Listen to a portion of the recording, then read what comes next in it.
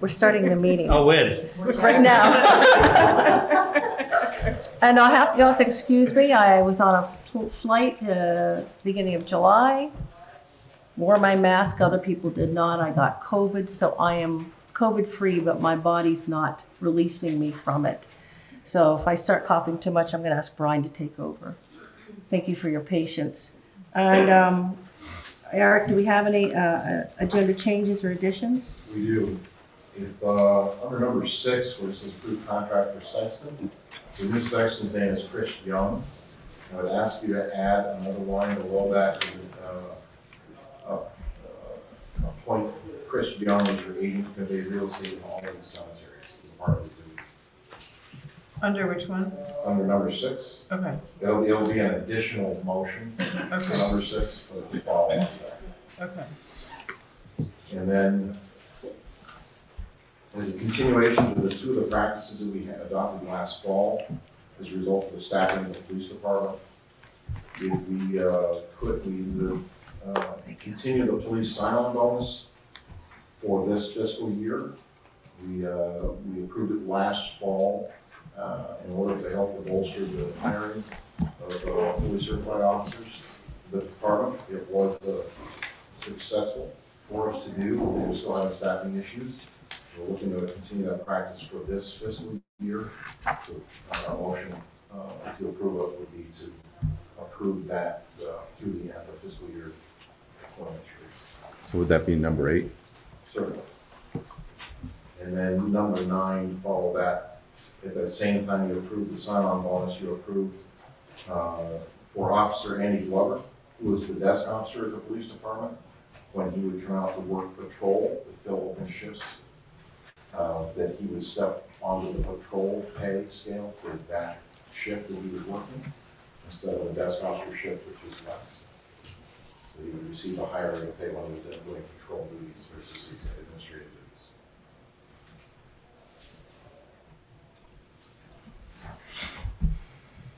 That's it, Eric? Yes. Okay, thank you. I'd like to look at our minutes from our last meeting to approve them. Do I hear a motion? I make a motion we approve them. A second? I'll second. Any discussion? They look good.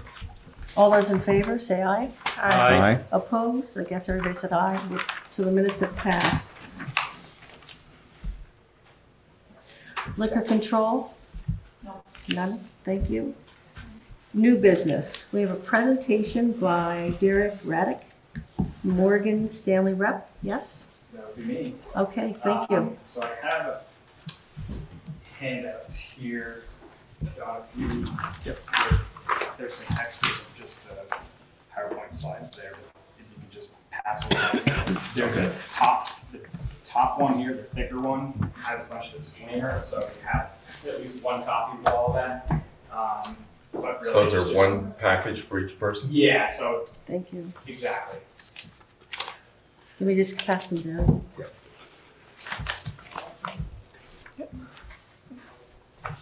That's right. Do you have one? Yep. I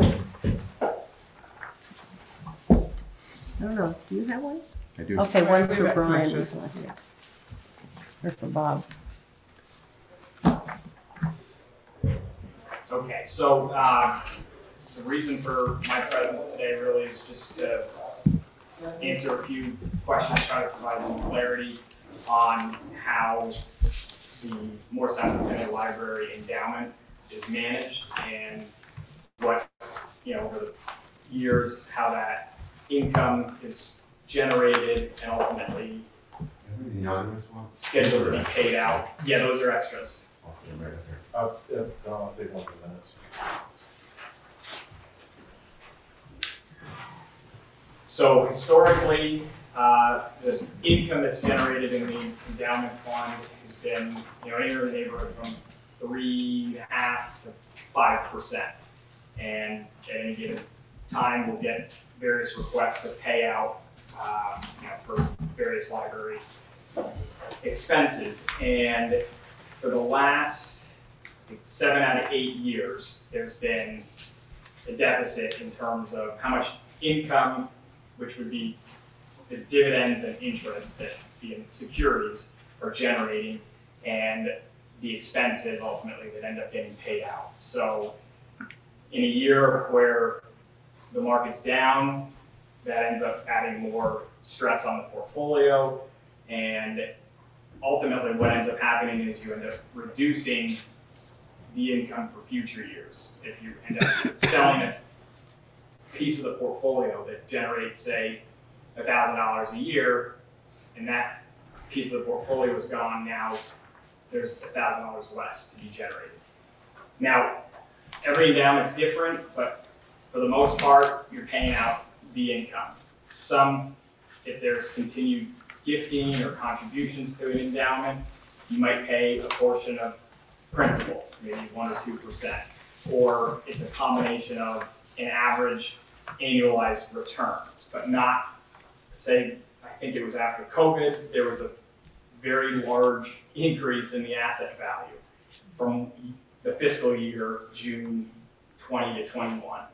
And what I think maybe adds some confusion to that is there's a, say, $400,000 increase, and now there's a lot more to be paid out, but that's not actually how it works, because as I mentioned, if we sell these income producing assets now, and it's based on what the previous year was, well, the market right now, thankfully the portfolio isn't, but the market's down over 20%, even the bond market, which is your safer assets, are down over 10%.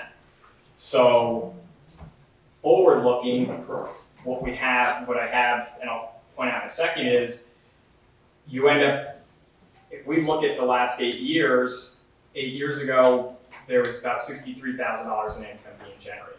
The forward-looking amount is $52,000 because we've been running a deficit the majority of the years, and so we're having to sell assets. Now we have less income that is being generated. So if we look at page under the, it's going to be titled upper left quadrant, income and distributions. Summary. Page 3 of 8. Yeah, income and distribution summary. The highlighted portion in the middle, if we just look at the rolling, it says a rolling 12 months. So this is looking back at 2014, 2015, which is before we started running a deficit. And what you see at the very bottom is the total income that was generated over those 12 months was $63,000 and change. And if we look down below, in the lower right-hand side that's highlighted, the projected income looking forward the next 12 months is $52,000. So the more we sell from the endowment's principal, typically the less income is going to be there in future years.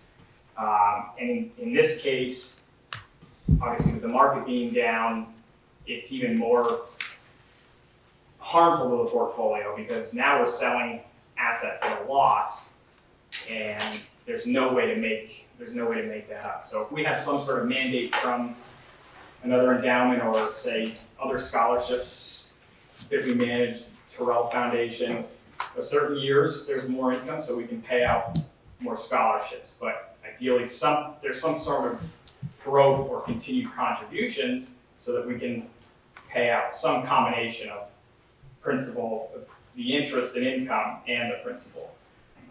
But we want to be mindful of that core, the body of the endowment, and to try to really limit how much we're feeding into the principal. Can you tell us where it shows us what the principal is currently? Is that a number that you have, or is that always in flux? So on the other side, the next page, and actually this is titled page 2 at the bottom. What we see here is over the last 12 months, so in the upper right, we had a value of $1.78 million.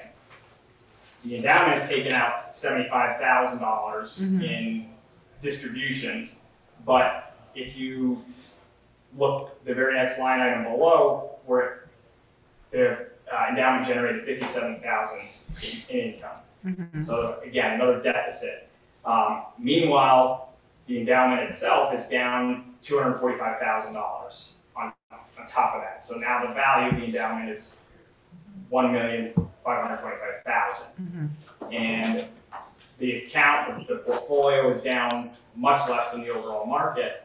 So we're thankful for any outperformance, but at the same time, when you have to take distributions based on, say,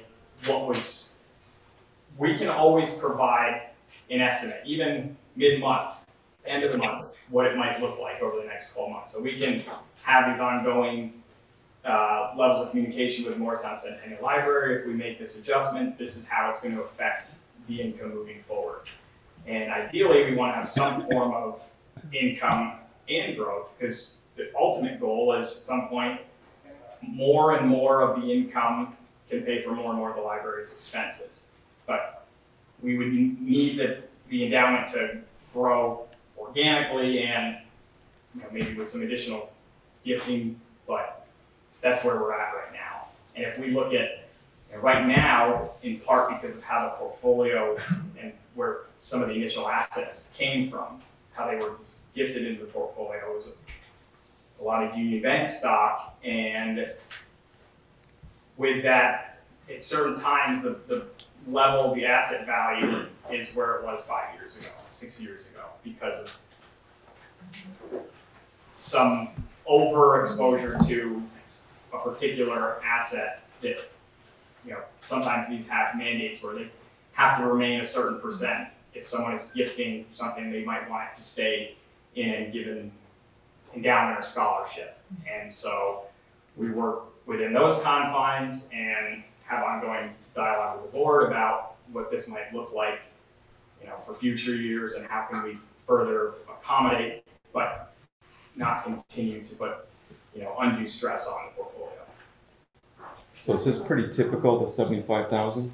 Is that pretty typical what you're selling every year? This is a higher amount than usual. How much would normally be sold in a year? Probably, and the average has probably been in the neighborhood of 50 to 60,000.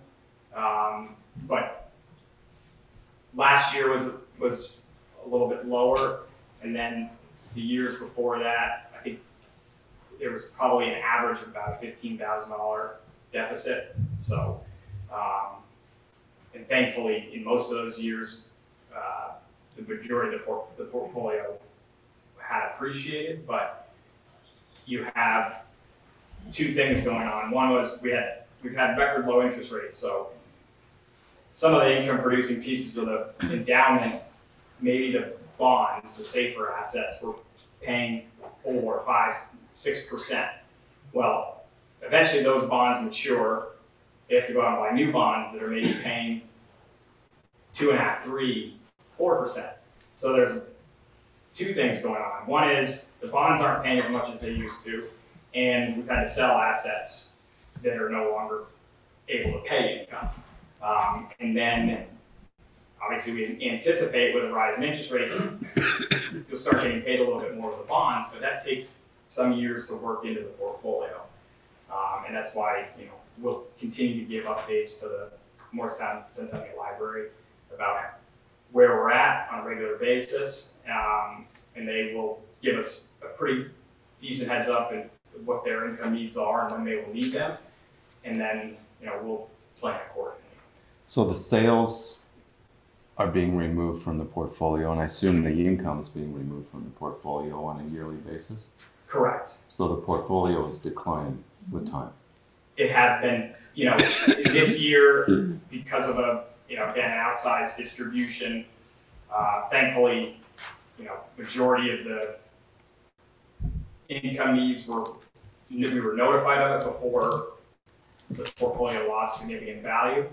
So we weren't necessarily, there were areas that we could sell assets from that weren't necessarily a loss, but it's why it's important for us, important for the library to have some advanced discussions on what the anticipated needs are. The further we can plan ahead, the better off for the portfolio and for the endowment. So just one more question. Has this been going on for a while, or is this a recent phenomenon? The decline in the portfolio. So there were prior to the last several years, there were years where there was a surplus, and if those funds weren't needed, they were reinvested into the portfolio. But for what the budget, I believe, has been, I think that it's 6 or 7 of the last 7 or 8 years. And it might have been as small as $4,000 of a deficit. And that was, in most cases, the portfolio made money. But we just, from the standpoint of how sustainable the income can be moving forward, that's where the investment policy comes into play. So if I can provide some context just to back this up for a second, we were here last year during the budget season and we kind of described to the select board that we felt like upward pressure on the endowment was not an appropriate mechanism for funding the library. We're a nonprofit incorporated library.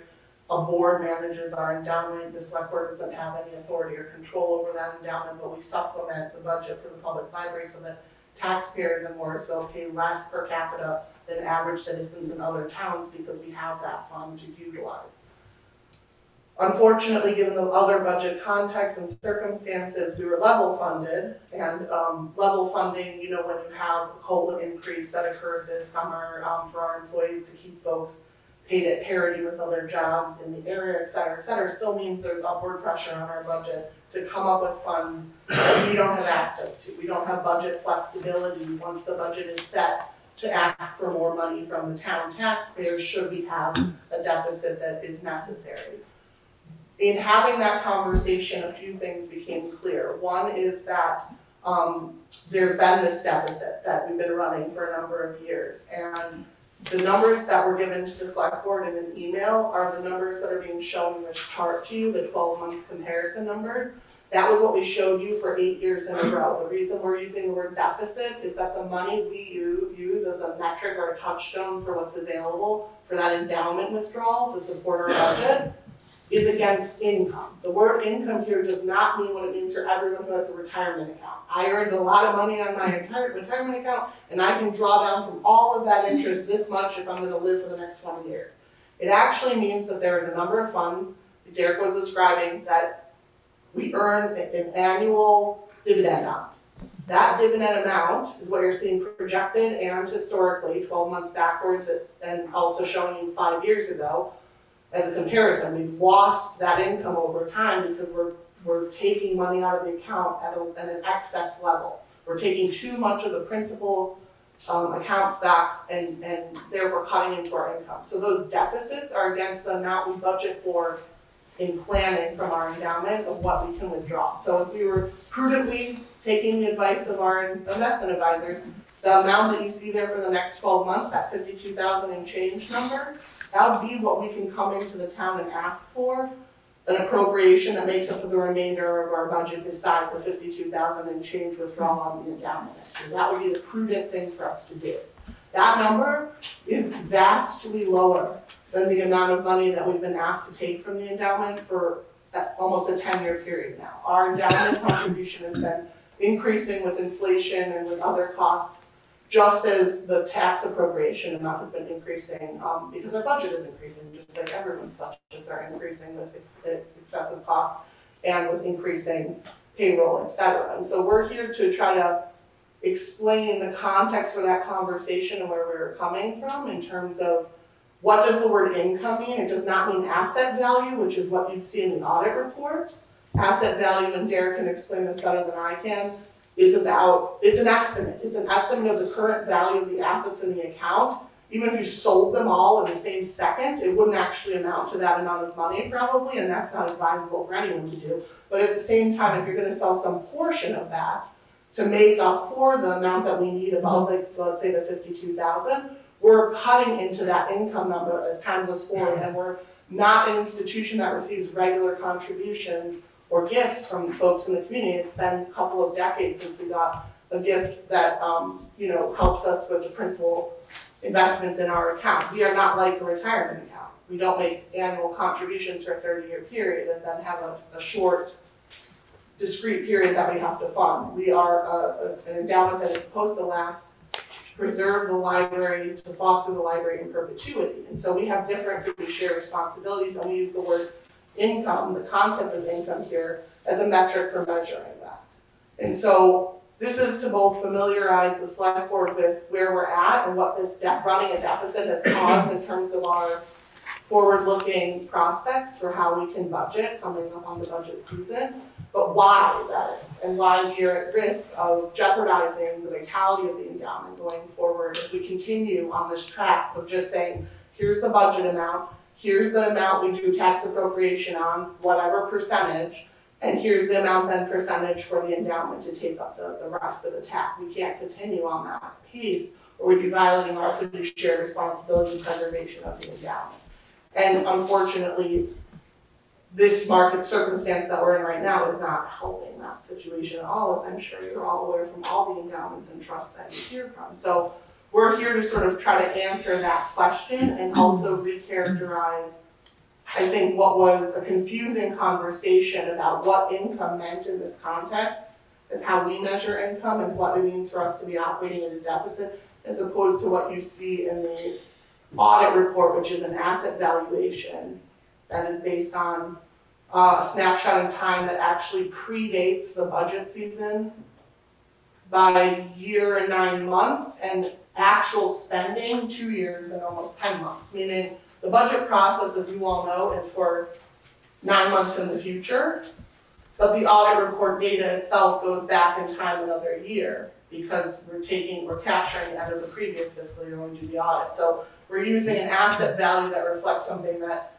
in terms of planning, is frankly irrelevant to the planning of what the endowment can endure for that budget season.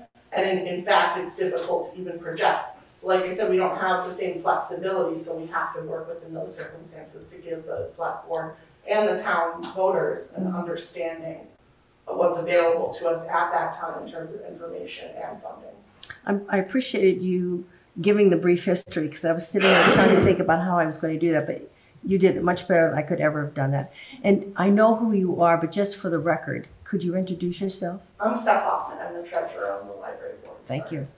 Does anybody have any questions for Stephanie? Yeah, I do. Can we entertain from the audience? I'm not quite sure. For the presentation, that's fine. Yeah. Go. Okay, can I ask a question first, please? Sure. Go ahead.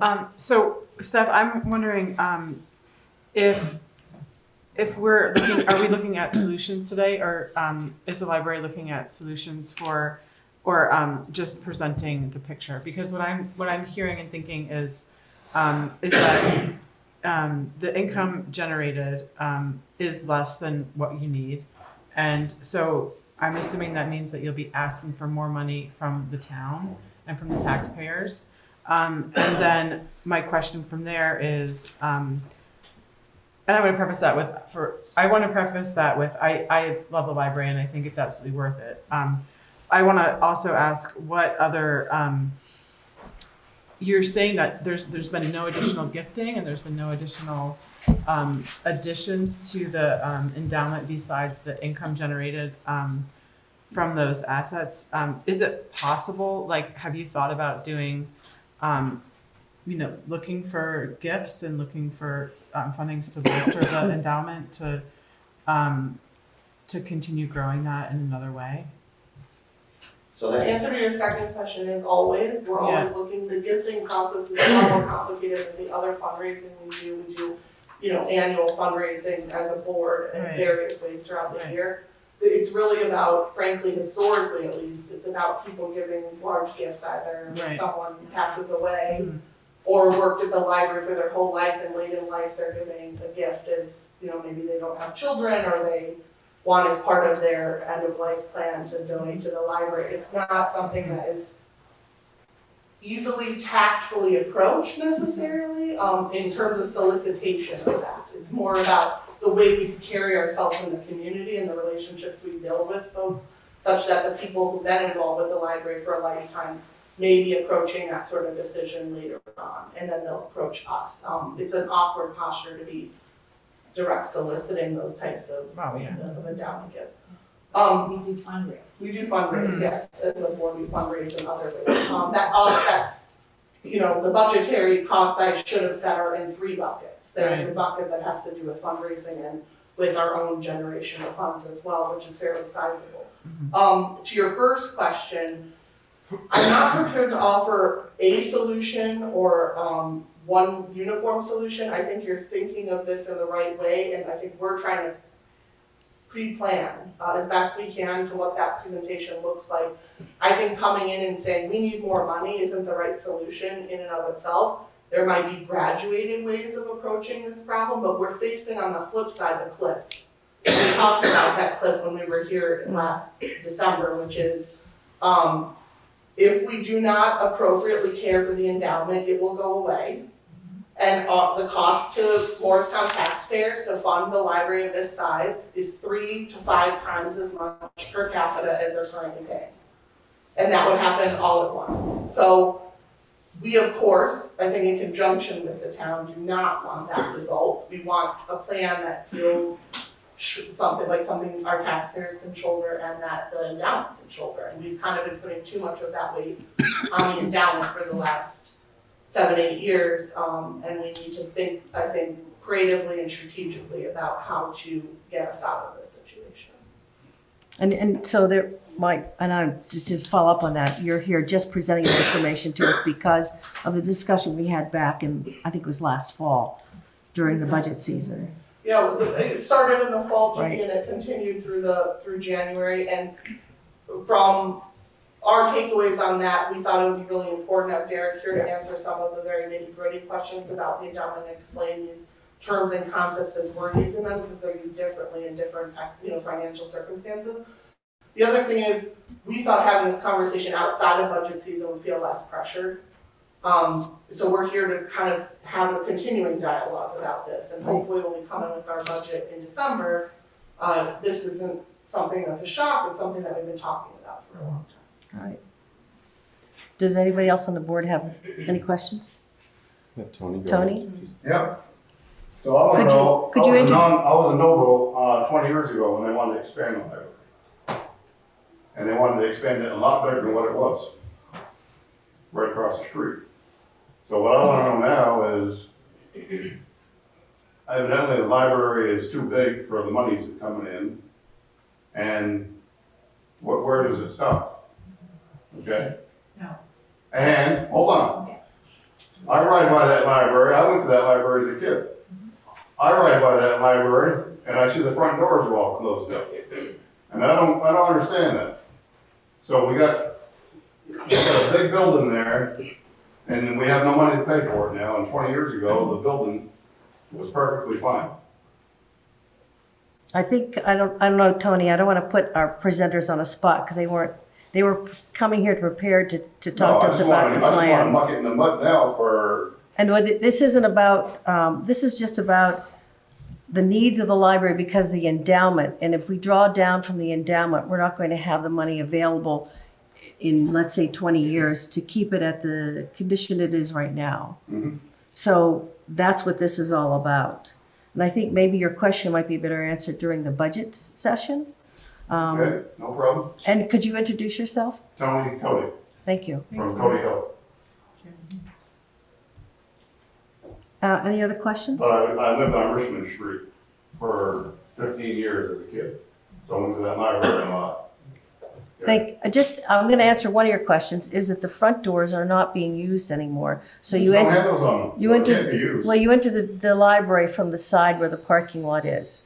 And that's how you enter the library. So you can call the library and ask them the questions about all of that, because that's all I know beyond that. So thank you for your presentation. But it's a perfectly beautiful building. It's a beautiful building. And there's no door handles on them. It may have something to do with handicap access, but I'm not sure. Yeah, Yeah. because there's a handicap accessible door, and it's just not possible in the front. I understand The door that. is changed to the I side. understand. in the front. I went to the library as a kid too, and that whole front section is just the same as it used to be. It's gorgeous in there. Yes, lovely. And the basement, which used to be kind of like stacks and maybe a little like stuffy and like microfiche and stuff, is now like a whole kids area.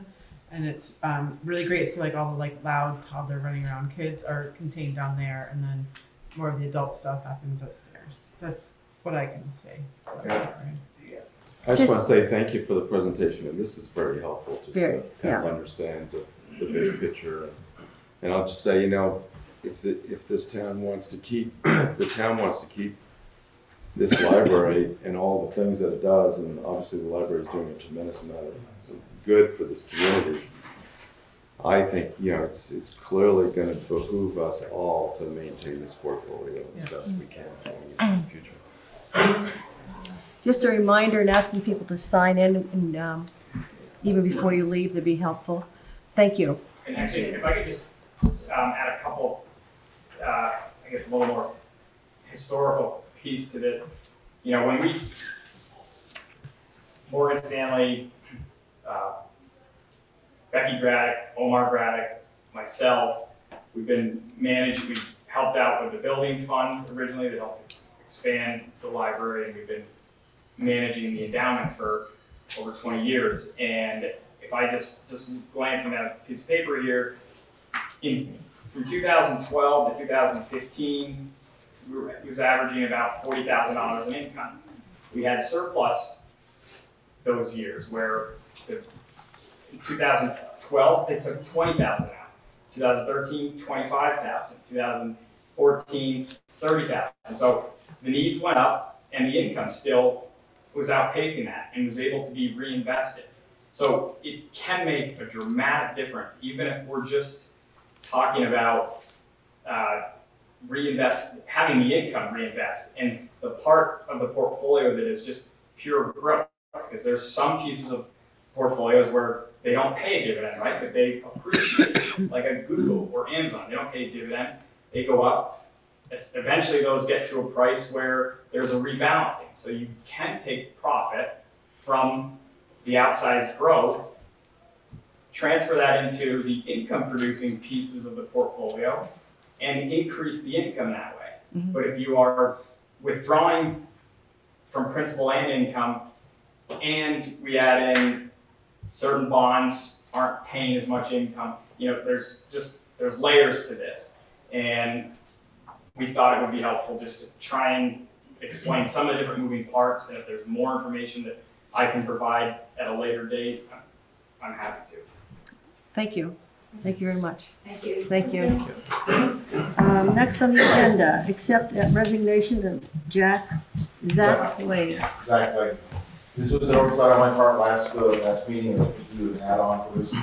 So this is a follow-up just to close the door here.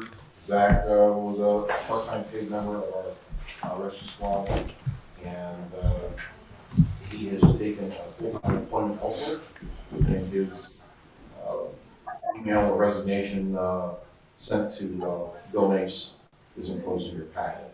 This is just a motion to accept his resignation. Do I hear a motion? I'll make a motion, we approve it. I'll second. With a thank you. Motion and a second. Any discussion? So we have a motion with a thank you. Yep. All those in favor? Aye. So the motion passed. Third on the agenda is approve the release of employment of Jacques Marcoux, PD.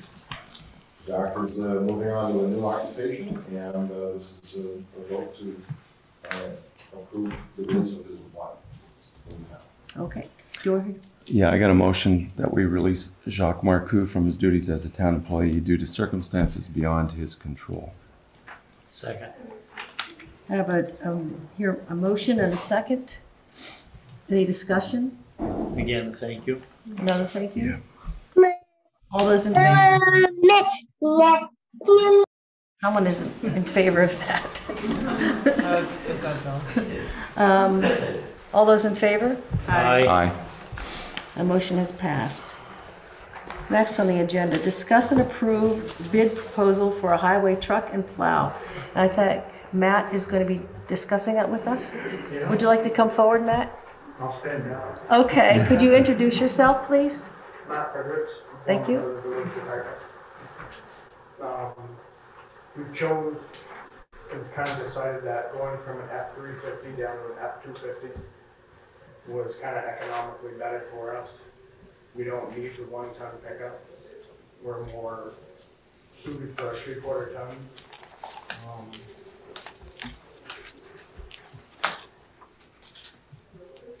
We went from a diesel to a gas because of all the emission stuff that comes with all these new vehicles. And for the small amount that we run around this town, slow speed, it wasn't really working for the diesels. We've had some small issues with it, and there's a lot more expensive now. Oil changes, the air filters, and everything else. So we went with the gas, and we went down to an F-250. Now, is this the information we have from Lebanon, Eric, in our packet? That's correct. Okay. And we just have the one bid? Or we have the one? We also had a hard time finding a truck within a year and a half. So I kind of reached out, and we kind of like to stick with the color red, another problem. So I did find one, and then Kevin's been dealing with that since we did find it. Does anyone else have any questions for Matt? Well, I was gonna ask about the bids, because I like to see the 3 bids. I understand you can't get them. Supply chain issues? Pardon? Supply chain issues? Supply? Yeah. Yeah, it's with everything that we're trying to get at this point, whether it's a big truck or a small truck or anything else. I make a motion, we approve Lebanon Ford as the sole source vendor for the purchase of a 2022 Ford F-250 Super Duty for a total purchase price of $36,587. This includes a 7-year warranty, funds to be borrowed for the truck and plow for a 5-year term, and additionally to authorize Eric Dodge to sign on this purchase. I'll second that. Any discussion? And So- this quote includes the trade-in for the, we're trading in the old vehicle. The trade-in? Yeah. 24,000. Yeah, okay. Now, did you say that price is a plow too? No, the plow's separate. Separate, yeah, I thought so. So does that have to be a different motion? Yeah. Yeah. Okay. So we have a motion and a second. All those in favor? Aye. Aye. Motion is passed. And so then we have to go to the plow, right? Yes, please. Do you want a motion right away? Oh, yes, please. So I move that we approve the purchase of a plow for the 2022 Ford F-250 Super Duty from Stowe Road Auto for a total price of $8,551. And that we authorize Eric Dodge to sign on this purchase. I'll second that. Any discussion? So is this to be financed over 7 years as well? Yes, it's a package. We would take the loan out for both the truck and the plow together. But I wanted you to vote on the plow separately because there was a second bid on the plow, so I wanted you to see that. Even though Okay. the one you just voted for is the lower price. Okay. This is already in the budget? Yes, actually, it's under budget. Yay. Okay. Thank you, Tina. So we have a motion and a second, right? It's already done. And all those in favor? Aye. Okay, motion is passed. And the next on the agenda, appoint second member to LCPC board, Steve Foster, new applicant. Hi, would you like to stand up and introduce yourself? Sure. Steve Foster, I'm currently a member of Planning Council, and I'm seeking the appointment for the LCPC board. I think it's a great opportunity to continue to serve the community. I will, if you have any questions for me, please feel free to ask. Otherwise, I do appreciate your consideration. Will you be continuing to serve on the planning council as well? I am. Great. Any questions for Steve? That was my question. Be So do I hear, we'll do it during the discussion. Do I hear a motion? I make a motion, we appoint Steve Foster to Lamoille County Planning Council. a second. Okay, any discussion? Sharon, would you like to introduce yourself? I'm Sharon Rowell. I just have, Steve, you keep hearing, see, is it that if somebody lives out of town, can they be serving on the boards? Where does that stand right now? I'm not disputing him going on the Vermont County Planning Commission. Let's answer that question after we vote on this, because it's kind of, I don't think, Well, where is it appropriate for me to ask? we can answer that after we'll do the vote. Okay. Is that all right? But might affect the vote. On the board? On the board? I think what you're referring to is our joint committee rules, which are different than the planning council rules. So the two are not tied to each other. And what I'm seeking is a seat on the Vermont County Planning Council, opposed to a joint committee, which would be the planning commission. So and the I can't speak. so you're right. We did go through a whole back and forth, and we did change the rules for the subordinate committees. So basically, what we landed on after going back and forth a little bit with the village trustees is that if first we'll look at candidates that are Morristown and Morrisville residents, and they will be given top priority. But then either if someone's already serving on the board that lives out of town, they're grandfathered in, and then if we can't find someone who is a Morristown resident, we can also consider someone who lives outside of town. I would like to clarify, I'm sorry, Sharon, didn't mean to interrupt, but the Vermont County Planning Commission is not. It's not a subordinate board, right? Yeah. Right. So that's fine. Yeah. Thank And I'll add you. that I currently live in town. Okay. And does the village trustees, do they vote on this appointment to No. LCPC? No, So it's not a joint appointment? no, it is not. Okay. Because the trustees Oh, that's correct. They're have not. they're part of They haven't joined LCPC. Okay, I Well, think, we're on that. Were there others seeking it? What's that? Were there others that were seeking that position? The LCPC. See, that's one of the things that's a problem. Okay, I You know, we understand. we keep trying to push people away, and yet we have people that not enough. Yeah, I film. understand, I just, But I haven't yes, had that question answered. Right. answered Yeah. before, so Right. Thank you. In fact, if I recollect correctly, at our last meeting, Judy's name was the only name on the docket for appointment to LCPC. we haven't had people beating down the doors. Okay, Not yet. thank you. We're hoping that happens. Yes? Hi, I'm Jessica Dalpa.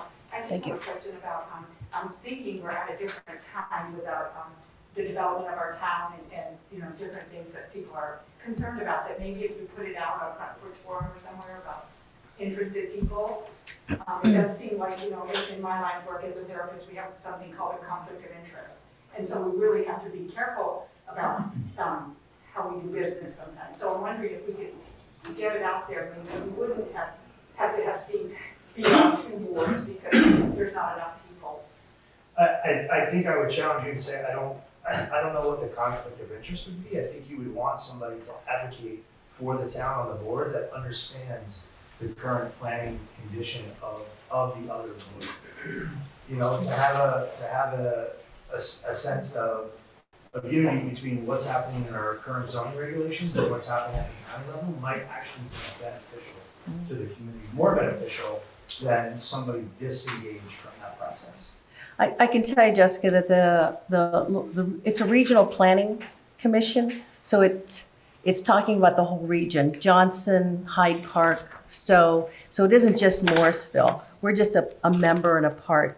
And to have a voice at the table, have a seat at the table is the most important thing, to have representation there. So I know Eric's been able to take advantage of the opportunities that they have provided for our town, and guidance and grant writing and information. So it's a real benefit for our town just to be sitting there. And my point is just that we have a lot of people that live here now. And let's make use of our population. Right. It's just, we don't all have, you know, just let's put it out there. That's really my point. And I wasn't saying it was a conflict for you. I'm saying that, like, you know, you're busy too as a realtor. There's a lot of things happening, so let's make use of our, we have a ton of really intelligent people. I'd like to see some more representation. So maybe appropriate that I throw a plug out for our list. Yes. As a result of the redo of our Good. Smart Board's guidance that we have, there is a list maintained by my assistant Judy, and an email, phone call, conversation over the counter can get your name on the list if you're interested in any board or a specific board. And that list is maintained with us, and anytime there's a vacancy. In fact, we have 2 names on the list right now. One specifically would like to serve on the DRD if an opening happens, and the other one has shown interest in the Planning Council. But that's all we have on the list right now is just 2 names. So anybody is welcome to reach out to us at any time, whether there's a vacancy or not. If they have an interest, they can certainly put their name on the list. Thank you. And they should email, what's the email address? J.L. Berry. Admin. Or admin, I'm sorry. Yeah, Admin Morristown. admin@morristownvt.org. Okay, thanks. Jamie, did you have I just have a quick question. When it comes to the representatives of the LCPC, yourself and presumably Steve, are they voting as representatives, on behalf of the select board, or are you two free to vote your conscience as you see fit? I'm voting as a representative from the town. Okay. So what's directing your vote? The select board? How are I think how I feel it's benefiting the town. And a lot of the voting is, it's region wide. Okay. I just felt as though there was a comment in the previous meeting, whereas the people in these positions were acting at the behest of the select board, was sort of my understanding. If that's not the case, and you folks are free to vote on your own volition. And I offhand, I can't remember anything that I voted on that directly affected the town. Off the top of my head, it could have happened. But most of it is a cell tower going up in Johnson or Hyde Park or someplace like that. So it's more of regional planning. Okay, thank you. LCPC wouldn't normally have select board members on the board, would it? That's a good question. I don't know everybody's position on the board in their community. I know right now Duncan Hastings is a select board member in Johnson, and he's on LCPC. So there is at least one other one. Okay, but it's not like some kind of no, it isn't requirement necessary. or anything like No. Kathy Chafee, I have a question for Eric off what he just said about getting on the list. Is there term limits on the other boards like there is select boards? There is not. So it's hard for somebody to get on that board if somebody doesn't want to step down then. Not necessarily. I think you're going to find that we're coming up on a time of changeover in the next year, and I think you're going to see that there's quite likely to be vacancies. Particularly on the Planning Council, there's a possibility for vacancies there. It's not a given that these folks are going to spend 40 years. Paul Trudeau's kind of an anomaly. He's been on our DRD for over 30 years that I'm aware of.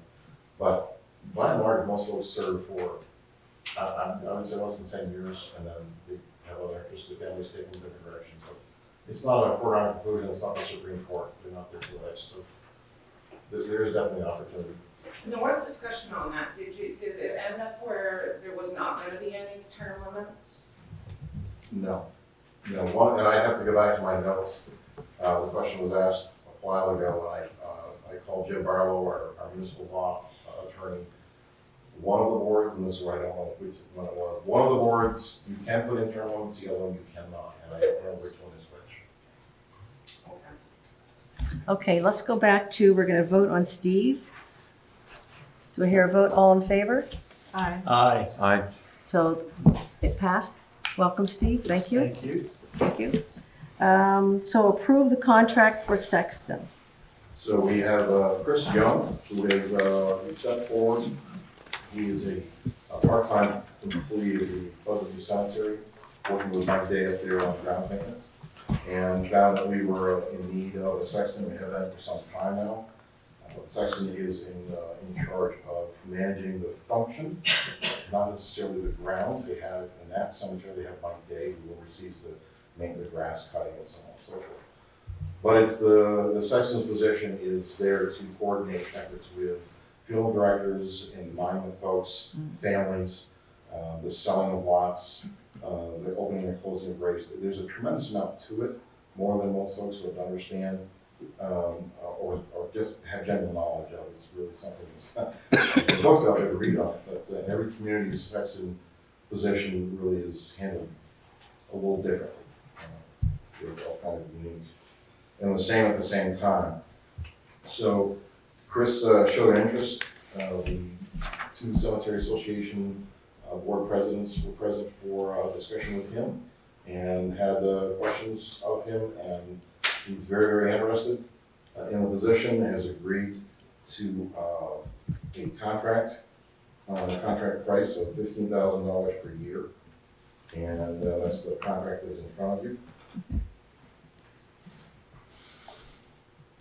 So this, he's not an employee of the town, he's a contractual. okay, and so what we're looking at right now is just the contract for any sexton right now. Yes, and he, because we had to appoint Chris Young for the cemetery.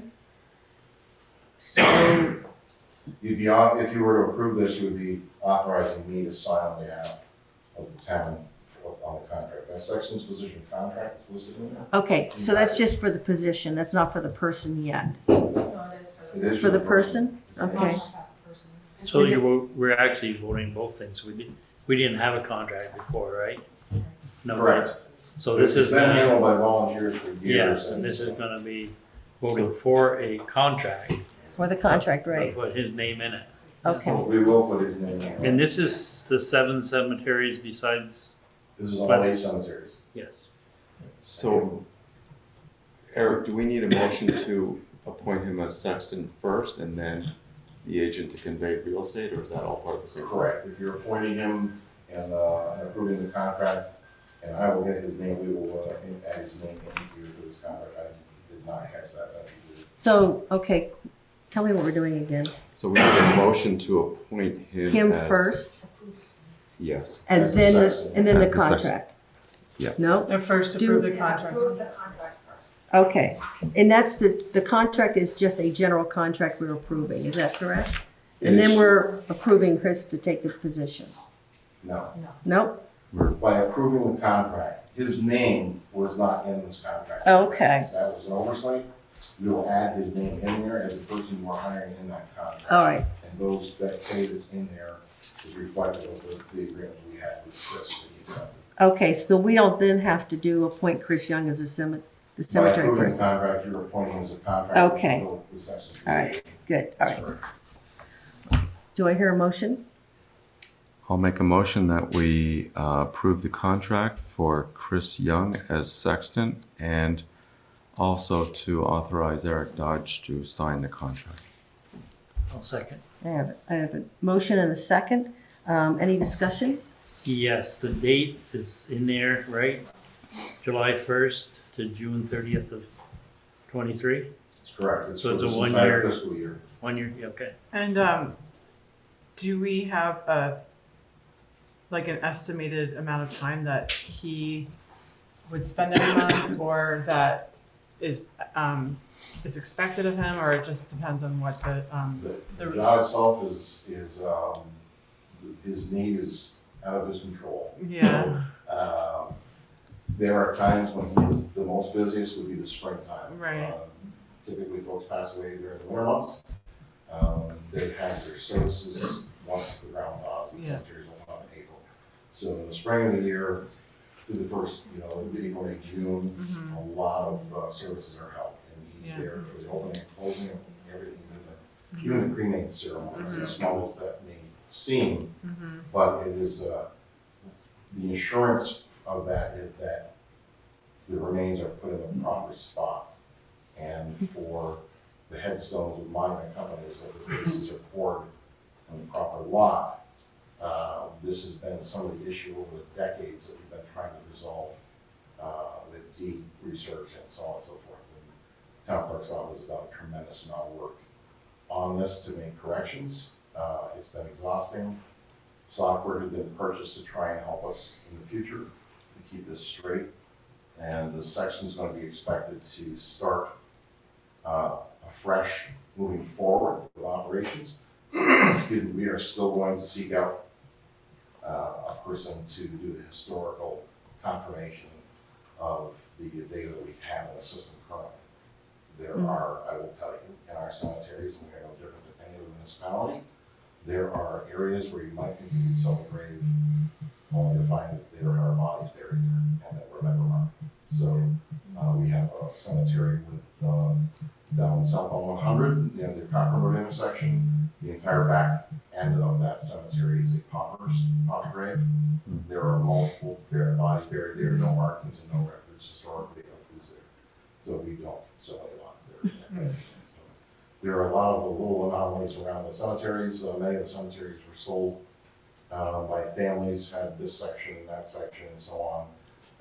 But there are singular grave sites that are available for sale, and amongst all those, and I can tell you it's Dennis Smith and the folks from the Pleasant View Cemetery, Joy Marshall and Lori Wayne, worked very, very hard in order to see that those are still made available and that we can fill those. Our cemeteries are finite in their room, so we're trying to make use of every inch and kind of keep it documented. It's a very difficult task that the cemetery associations have, and many people just don't recognize. They're working with decades-old data that sometimes was well before the age of computers. Very difficult sometimes to discern the names and the lot numbers and everything. So it's quite a chore. It's more work than you would imagine. It's more work than I imagine. I spent the bulk of my morning playing sexton today.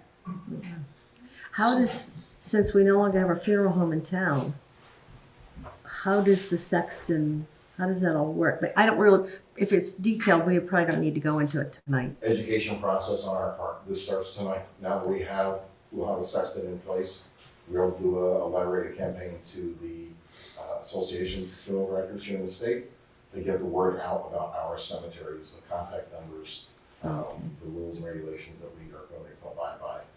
And it's just the associations both have web pages, and it's not a website you typically are scanning for. The information's there with their rules and policies, and for plantings and for many other things. But we just got to educate folks on who to call. If there's ever a question, really, you should just call your town offices. I can tell you the town clerk's office is very well educated. She didn't want me to say that. But, they will put you in touch with the sexton. How's that? Okay. I was gonna ask Sarah, have you met him? Yes. And Because he's gonna be working with you a lot. Right? Yeah, Eric and Joy and Dennis invited me, and when they met with him. Good. Yeah. I'm wondering if we should move an agenda. Can I move an agenda item? We have a We have motion. one on- right Oh, now. sorry, we didn't vote on that motion No. yet? We did not, no. Oh, sorry. All those in favor? Aye. Okay, motion has passed. I'm just wondering, I think number 7 on our agenda is going to get a little more Yeah, no, Active. I asked you earlier on, if you would please, to go ahead and vote on making him, or move to have him assigned as the agent to convey real estate in our 8 cemeteries. no, I'm just talking, You're talking I'm about. confused. We're still talking about Chris Young. We are? Yeah, we have another motion on Chris Young. You're not privy to this. Okay, so, I thought I was, but I got confused with a few things. All right. So I'll make a motion to appoint Thank Chris you. Young as the agent to convey real estate for the Morristown cemeteries. Oh, there are 2 different things then, okay. There's 2 associations, Pleasant View and Morristown Cemetery Association. Okay. So we just need to specify all 8 cemeteries, please. For all 8 Morristown cemeteries. Second. So I have a Thank you, motion Robert. and a second. Do I have any discussion? All those in favor? Aye. All right, good. We have, I wonder if we can move 2 agenda items up before number 7. I'd like to go with number 8, which is continue the police sign-on bonus. Excuse me, Tony? And what happens to community concerns? Those Oh, guys- it's at the end of the end of the agenda. At the end now? Yeah. So you want me to sit here all night and We'd complain? love you to sit here all night. We'd love to have you. Did you bring a snack? Don't complain? No supper. Okay. No, Bring no a stick so you supper. can hit. I'm sorry. Jason, I'll be back. Okay. Jason, would you explain to the board the mechanics of the sign-on bonus, please? Sure. Last year, we initiated a $75 sign-on bonus for level 3 certified police officers. And what that means is that we can hire an officer who's already certified and doesn't have to go through the 4-month police academy. All they have to do is their in-house field training, and which is about 6 weeks long. And then they're up and running on their own. $75 sign-on bonus. It costs around about $20,000 to put somebody at level 1 pay scale through the police academy for 4 months. So we're still ahead of the game, and we have hired 4 certified police officers in last year. So I'd like to continue that since we do have 2 vacancies in hopes of attracting a level 3 certified police officer. And continue that through Through this fiscal year. this fiscal year, which would end June 30th. June 30th. 2023. Okay. And is that in the budget? Was what, Tina, how does that affect the budget? Well, when we make the budget, we budget as if we're full staffed. So if we're down 2 people, then we have extra money in the budget that can support the $7,500 sign-on bonus. Okay. All right. Do I hear a motion? I'll make a motion that we approve the sign-on bonus for new hires for until the end of the current fiscal year, till June 2023. Second. It's got a motion, heard a motion and a second. Any discussion? All those in favor? Aye. Aye. Aye. Okay, the motion is passed. And number 9, we're gonna go with Andy Glover, the office patrol update. So Andy Glover last year, as I said earlier, he's our desk officer down there, has been for 20 years at least. And he has been, during the time of vacant slots, been helping us fill the patrol schedule of the police department. And last fall, in recognition of that, there's certainly an increased risk working road patrol versus the administrative side of the house in the police department. So last year, he authorized him to be paid at the same step level that he is currently on his administrative side, which would be an increase in pay. So we're asking you to continue that practice with Officer Glover specifically. It's not a position, this is specifically for him because he's level 2 certified and then there's so long. And we'll have to continue that through the life of the current police contract, which is a 3-year contract. Okay. So Andy's normally the desk officer, correct? Yes. And what you're looking for is a motion to increase his pay to the patrol pay when he's on that shift. Rather than use an increase in pay, a number, we'd simply say that he would be paid at the same step level on the patrol scale that he is on the desk officer scale when he's working patrol. And Tina, how does that work in our budget? Again, Andy would only be filling shifts when other people were gone or if we had a vacancy like our 2 vacancies. So it shouldn't be an issue that way because he's just helping out until we can become fully staffed. Okay, thank you. And it's a last resort. It's not something that we're looking to do a lot of, but in summer vacations and we're already being short staffed, it helps during the weekdays. Do I hear a motion? I'll make a motion that Andy Glover be paid on step level as a patrol officer when he is on patrol. Does that sound correct? The equivalent step. The equivalent step. To the end of the current police contract. Till the end of the current 3-year police contract. I'll second that. I have a motion and a second. Any discussion? All those in favor? Aye. Aye. Motion is passed. Okay, we're ready to move on to number 7. Review Planning Council progress of paragraphs 207 historic preservation zoning. Is Todd going to be speaking about this? I'm here, I thought I didn't think so. I'm sorry. Oh, is Etienne? Can you introduce yourself, please? Etienne Hancock, I'm the current chair of the Planning Council. You want to come up front? I don't have anything to present per se, Okay. but in your packet should be the red lines for zoning for the section 207. So in response to, well, there's been a lot of development lately, particularly in the village, and a lot of tear downs of buildings and their replacement of buildings that didn't look like they came from the 19th century, like ones that have been torn down. And our response to that, so at this moment, is to propose an actual regulation that would dictate a minimum architectural standard for buildings that would replace torn down buildings within the village. And in particular on the streets noted, Maine, Portland, Bridge, at least up to Brooklyn. We're proposing to add the lower section of Brooklyn. And then Jersey Heights and Park Street at the mall. Yeah. And now, I'm sorry, I should have said this before you started. I'm sorry to interrupt you, but this is just for information. This isn't for us to vote on. We're just presenting information to us so we can see what the progress is going and what's happening. Right, so part of this is just the process. The Planning Council has landed on proposing this as a means to really respond to a lot of concern in town. My own, I share it, that when buildings are torn down and replaced, we'd like the buildings that come after to look substantially similar to the buildings they replaced, because we all like the 19th century architecture. It's on the Planning Council, I can't speak for you, but and a lot of people are coming to our meetings these days very concerned about what these new buildings look like versus the old that come before it. And it's not just aesthetics, it's also size, it's placement with respect to the street, and all of those things have to be addressed as well. So tonight, we normally release a package of zoning changes every year annually. We'd like to try to propose that for the fall.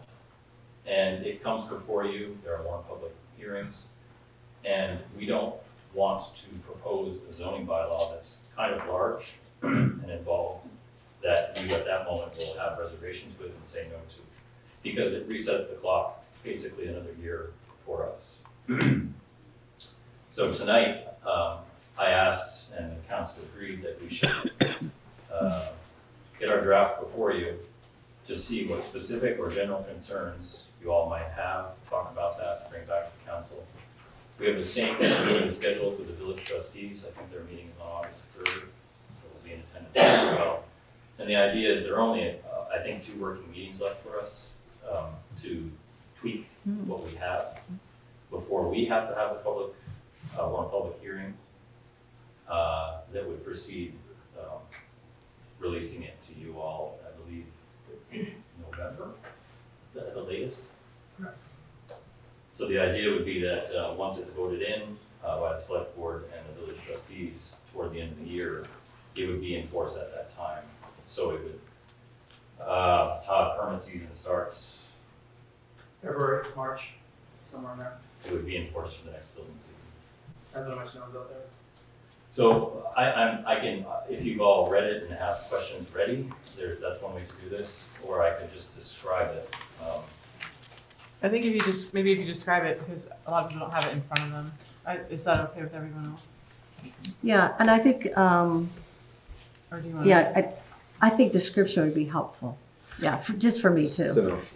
Okay, Yeah. So there are 2 sections. One section is that when a building on the street facing, that's what the state considers substantially contributing structure.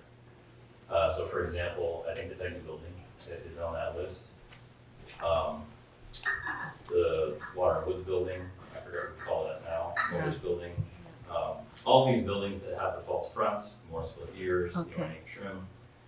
The idea is that if one of those buildings were to be torn down, it would have to be replaced substantially similar architecturally, at least for the first 30 feet of its depth from the street. So and from 30 feet back, you could redevelop the lot with much less restriction. And that sort of speaks to a trend we see in infill development in village centers and cities as well, where we're trying to pay homage to the existing architecture and what people expect to see when they drive down the street of a small town, but we're also trying to provide a lot of flexibility to fill in the back of the lot. And that could be as much as another story, substantially reduced architectural trim requirements, for example. We basically just want the street facing to look pretty much like it looks now. And then to go back, how many feet did you say go back? So that requirement we're proposing that it goes back about 30 feet within the lot depth. So then beyond that, you could add a story per whatever height restriction applies in that particular zone. And not have to follow the exacting requirements of the architecture of that building. The water goods building is very nice. It has nice detailing around the windows, nice cornice. You wouldn't have to necessarily replicate that through the entire building, just the first 30 feet. So that would be in a replacement scenario. Redevelopment would be similar. So that's one half of it. And then the other half is buildings that just in general are built in this district on those given streets that were not substantially contributing as per the state historic. There's a full report, and I'm forgetting the exact title of that report, but It's the report from the Morristown Historic District. right, it basically has a photograph of every single building, essentially in the village within the district, so that we can determine whether they consider it historically contributing or not. So the scenario is that when a new building goes up, it would be forced. Basically, the first big one is no more vinyl. We would want not wood siding, but something that looks like wood. There's lots of composite options these days. It gives a nice solid feel and look as compared to the buildings that it replaces, the features that it replaces. Corner boards, so basically the corners of the buildings have boards as opposed to the skinny form vinyl corners. 19th century buildings all have at least 6 or 8 inch wide trim boards. Sometimes they're built up with an ornate stock. We're not requiring that, we just want a trim board. And the trim board should basically frame the building around the front and the sides. It's hard to see a building that's from the 19th century in this town that doesn't have those features. So we'd like to essentially require them as a minimum standard. Just trim around windows.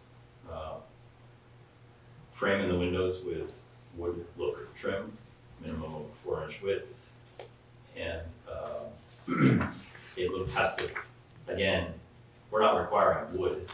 I keep saying wood, I don't want anybody to think we're requiring wood in the 21st century. What we'd like to require is something that looks like wood. A lot of historic buildings these days being constructed in this way are using the form PVC products because they have a lot of nice options now to replicate historic features, and they're a full form plastic. It's called cellular PVC. That's one option, and there's the fiber cement options and the like. Windows should be regularly spaced.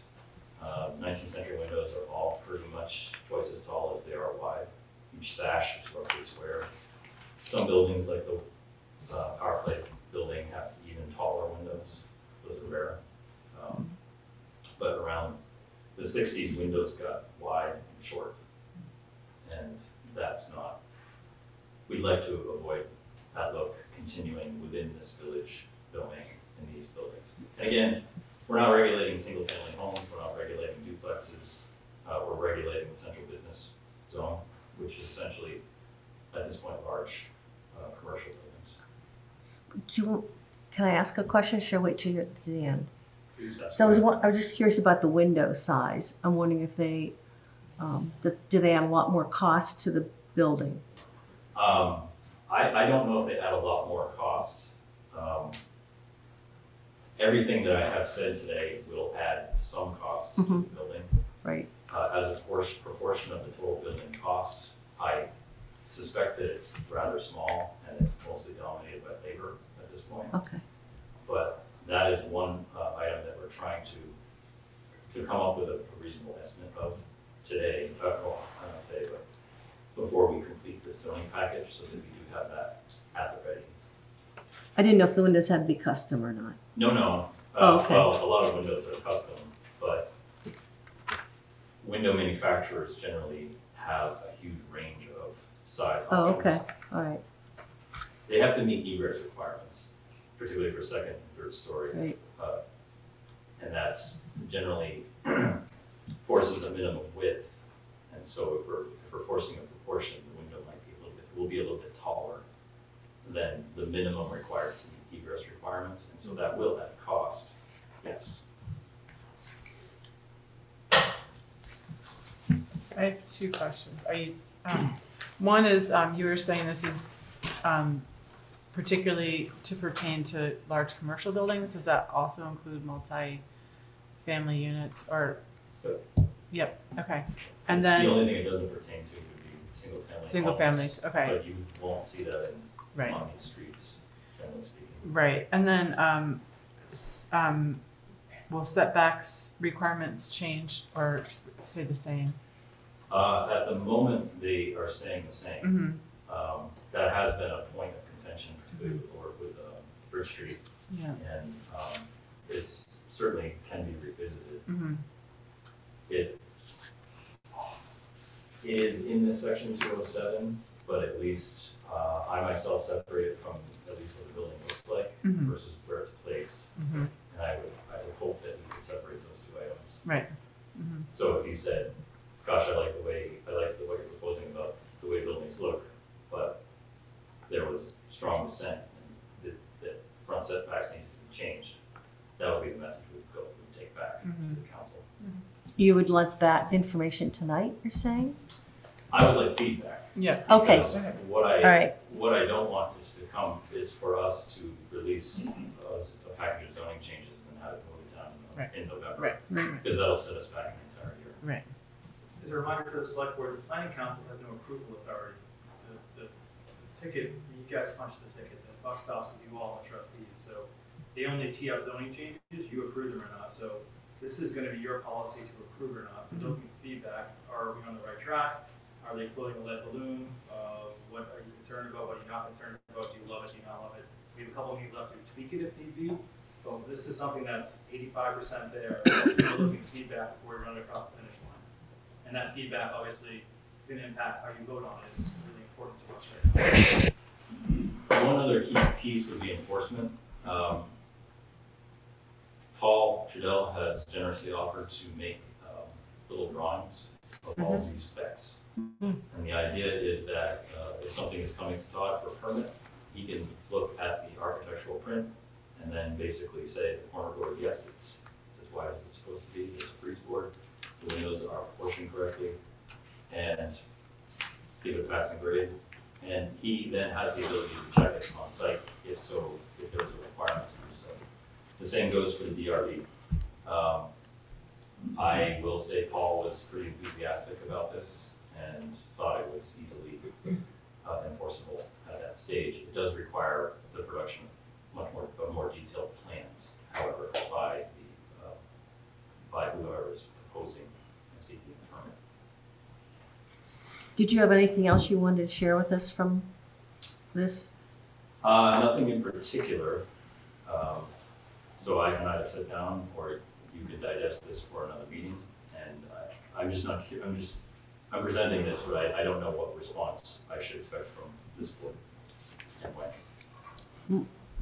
My understanding is that our job here is to say we're pleased to see plans moving forward, or we're not. Yes, basically. Yeah. That would be a first.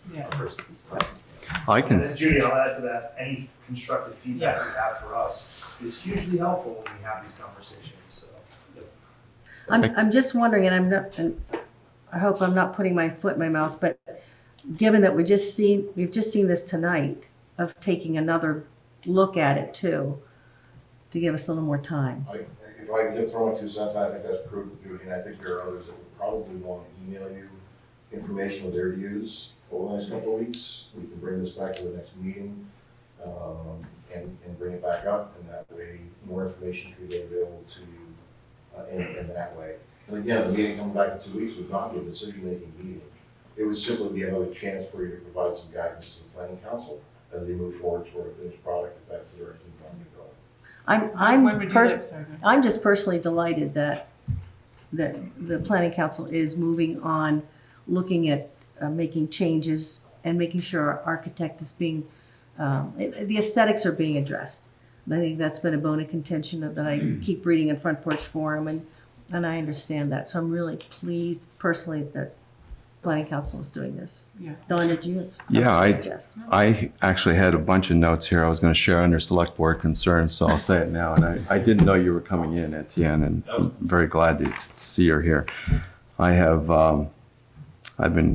this is perhaps the biggest issue that I've listened to since coming on the board, just what's happening in the village, the development that's going on. And, you know, I've been stopped on the street, I've gotten emails, phone calls, and certainly read everything on Front Porch Forum. And clearly there's a lot of people in this town that are concerned about what's going on right now. They're concerned about the look of the village. They're concerned about the new development that's going in. And I'm not going to get into the need for housing. I'm just going to quickly say I'm certainly on record here on the select board as saying that there is a very strong need for housing. And I think most people in town agree that there's a very strong need for housing, but the concern is about what that housing, what kind of housing that is and what it looks like. So I, for one, am I'm very pleased at what you're bringing here. And so from a general standpoint, in this context, yeah, I like this.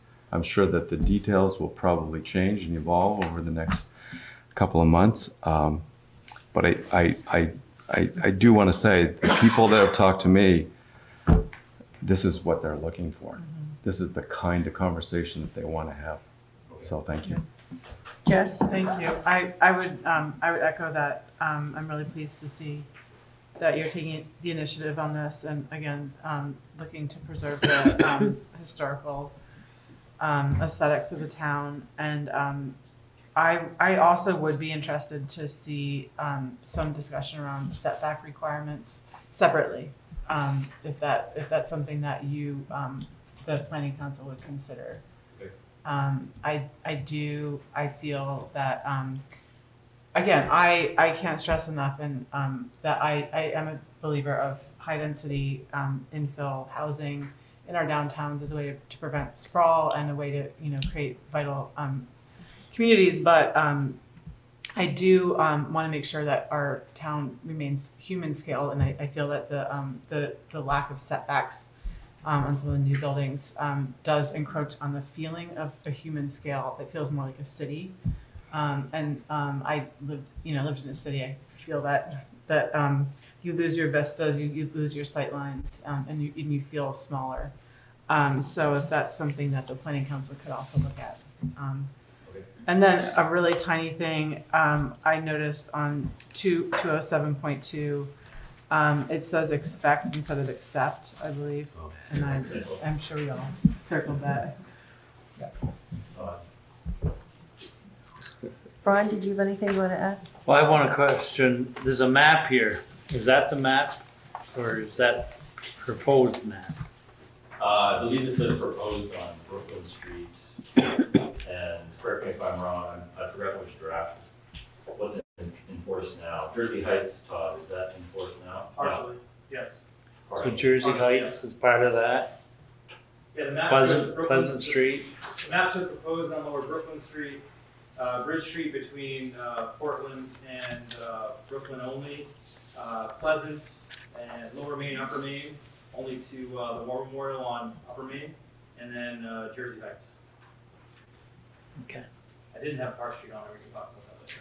I just have one other item that I think is a key detail. We're trying to do something that we haven't found any precedent for, and that's to not have another board full of volunteer people basically rendering an opinion on the plans that a developer submits.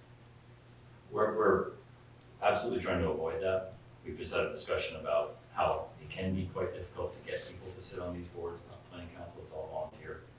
And so for that reason, it's important that you voice any concerns you have about this policy, because it has to be strictly enforced. And it has to be enforceable by the zoning administration, both between TOG, the permits, and the DRB. And that said, there will be some things that we have to change probably next year as this starts to come into swing, and there'll be some hiccups, I'm sure. But I did want to make that clear. We're trying to do something that has not been done by the surrounding towns that we've found. And have you found, when you talk to surrounding towns, they do have like a second board, and it's slipping my mind what it might be called. Historic preservation or whatever. Do you find that what happens when you have a board like that, another extra entity involved? Well, when I read the zoning bylaws for Montpelier and Stowe, they're pretty thin, they're very general. They don't specify these things. What they specify is that you present your plans to them so they can render an opinion. The expert in the room could offer his opinion of how that process works as well. At the moment, I mean, we're seeking feedback, so Planning Council did not want to go down that road with this regulation because it adds overhead to the process, which arguably probably costs the developer more in legal fees and times and plans that have to be changed than the cost of these changes to the actual physical envelope that we're proposing. Corner boards, solid sound siding, or look siding, we just don't want form vinyl. And properly proportioned windows don't necessarily add up to what it costs to pay a lawyer and an engineer to sit in another review meeting with yet another board on the way to trying to get a permit. And then architectural changes based on the opinion of those 5 people at that moment.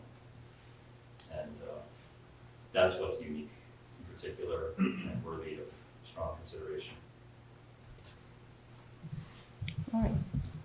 Is this an appropriate time to ask Todd if this feels like to you requirements that are specific enough that if brought, if this was your new list of requirements, it would be easy to apply them to permits? The sketches will be very helpful. Right, okay. I mean, in general, when you write a zoning bylaw, I love keeping it simple enough that Joe or Sally, homeowner, can understand it, the zoning administrator can understand it, the developer can understand it. We're all on the same playing field. So most of this language is pretty understandable. This is some language in here that's a little higher brow and may need some explanation. But I think really the illustrative details, if Paul will so generously donate them, will really make everyone's life a lot simpler. So if we get those, I think this will be workable. I think going forward too, that we, as we keep having these meetings, try to get the word out to anybody that's interested in being here and hearing it and putting their input in, because their input probably is more important than mine. Is the input is also being taken at the planning commission meetings, is that correct, Todd? Correct. So that's where the rubber hits the road there. We approve them when they come to us, but the decisions are being made at the planning commission, and that's where people should be going and talking to the planning commission about this subject. Yeah. And it's significant regulation. This is probably the most regulation planning council proposed in a specific area, maybe ever. So it's really significant what you're seeing here in these 3 or 4 pages. So it's something we need to look at seriously, obviously, and want to make sure, the point of this meeting is to make sure you think we're on the right track and not lost in the woods before we go down and try to take this across the finish line, only be set back by the year. Judy? Yes. Sharon has something to say. I just wonder, are you going to open this up to any other discussion? I don't know. Well, I have just a simple question. Will you, as a select board, have an interest in I heard you just say that we should air our ideas, concerns with NT and his planning council. There have been many of us there the last 2 times. A lot of people are way late in getting involved. We are being told that there won't be another time for us to be heard until the first warned public hearing. So I'm asking, is there a possibility that that could be changed in any way? I don't have an answer. I'd have to defer back to how the process, and I don't know how the process works. I don't know if Eric or Todd could answer that. We're proposing public hearings, probably advertising in September. The board really has two working meetings to finalize this language. We've got a lot of input from the public so far. I think we need to take it across the finish line. There'll be opportunities for more public input. Are we, so I'm thinking that maybe we're talking about 2 separate concerns, because Todd, I think you're talking about this particular zoning change, and I believe you're speaking about the new proposed zoning changes in Brooklyn Heights. Am I correct? Talking about it all. Okay. And also, well, I'm also wondering if this is something, if we can move through these agenda items and then bring all this up during community concerns. I don't know. Well, my question really pertains to particularly the Historical Society. When I get a chance, I'd like to speak about that. We should wait till community concerns, right? I would just remind that the planning council is developing this bylaw. Right. We're looking for the board to either say, continue, we like what's there so far, please continue in that effort, or no, this is off the mark, don't waste any more time on it. Discussions about content of that bylaw are best suited to happen at the planning council meetings when there's an agenda item that opens that discussion. They have 2 more working meetings, you said. Correct. Where they're going to be working on this bylaw, and that will be the perfect time for community input to happen. And then the planning council can decide amongst themselves the best move forward, the best step forward. What they bring to you to vote on will be a finished product as a result of a public hearing where they're presenting you the bylaws, followed by another hearing, which is where you will make your final decision on voting on the bylaws. So I think we're spinning our wheels to continue to talk about the content of this zoning bylaw proposal in the select board meeting, because no decision is going to be made on any of it. I think that the information can be presented at the planning council meetings. I think that's the appropriate place for it, because that's the group that's building this. Yes, but those meetings aren't recorded, and I don't feel comfortable going to meetings that there's no, nobody held accountable. There's no way to hold anybody accountable because nothing's recorded and nothing's taped. Well, we have meeting minutes, man. That's different. Every meeting in town is now going to Zoom or it's recorded. So I learned last week at their meeting that any historical building can be torn down.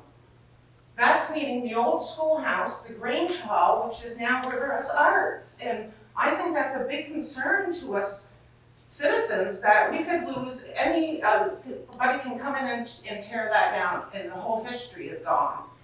So from the first schoolhouse to where it is now. I was at that meeting. I heard the discussion, and I also went on the VLTC website to see about some of this information. And if it's I think a state historical building, it has to go through the state if you want to demolish something. There's procedures to go. And I think Todd also mentioned that he had brought this up to the planning commission. They chose not to deal with it for whatever reason. They chose section 207 instead. They chose a different section. At this point, nobody in town, as far as I know, and I don't know about Todd, is planning on tearing down any historical buildings. Sir? Height requirements beyond 30 feet, or are we going to be walking around with 6-story walk-ups? We're not going to go there tonight. We're not going to go there. Sorry, but that's how I can answer your question. Is that there isn't anything on the planning, anybody tearing down any historical buildings. Not yet, but there's nothing in place that says that our few historical. That's right. historical And the buildings can't be. the select board doesn't make that decision. The planning council, the zoning people are the ones who decide what is going to be on their Well, agenda. I think the town or somebody needs to rethink on how those meetings are being held. You can't hear people speaking. There's no, if you're sitting in the back, you can't hear anything. No attendance. There's no attendance, there's no paperwork to even look at the whole meeting. And you have them down here in the winter, why can't we have them down here in the summer when they're recorded? These are very good questions. I don't have any answers for you. Well, I think the board really needs to take that into consideration. So I wanted, let's finish this Okay. topic that we're doing. So we don't have to vote on anything, just we're giving our feedback to Etienne and the planning commission. And we're gonna look at this in another, in 2 more weeks. Okay. But, Is that but I think what you're hearing from the board is resounding, we're really pleased with the direction that this is going. Okay, well, good. It is where we started, and if, like the demolition question came up, and what we talked about was a demo delay that's sometimes employed to try to slow down these kinds of decisions, and we decided that that was not appropriate, because it just arbitrarily adds costs to the process that is more than likely to happen anyway, when again, that cost could be applied to making a better building rather than spending on lawyers. If there was a feeling of a pending emergency, for example, I don't think the planning council is necessarily the appropriate body to say it's too much and we need to stop the demolition of what we consider historic buildings. Often historic buildings have a lot of are in very poor shape, which is why they're being demoed. I don't feel comfortable that the planning council wants to take that on. I think that's much more of a legal body issue at the time, responding to community concerns and complaints. And if you were to direct the planning council, if you wanted to see something like that, we would of course research ways to do it. It just would be rather slow. And anyway. Are you saying that the process would be slow or? To find the right kind of response to a concern about historic buildings being demolished, where the action is to stop the building from being demolished rather than to control what replaces it, which is really the tactic that we've taken. I don't think the planning council really wants to take on that kind of a role.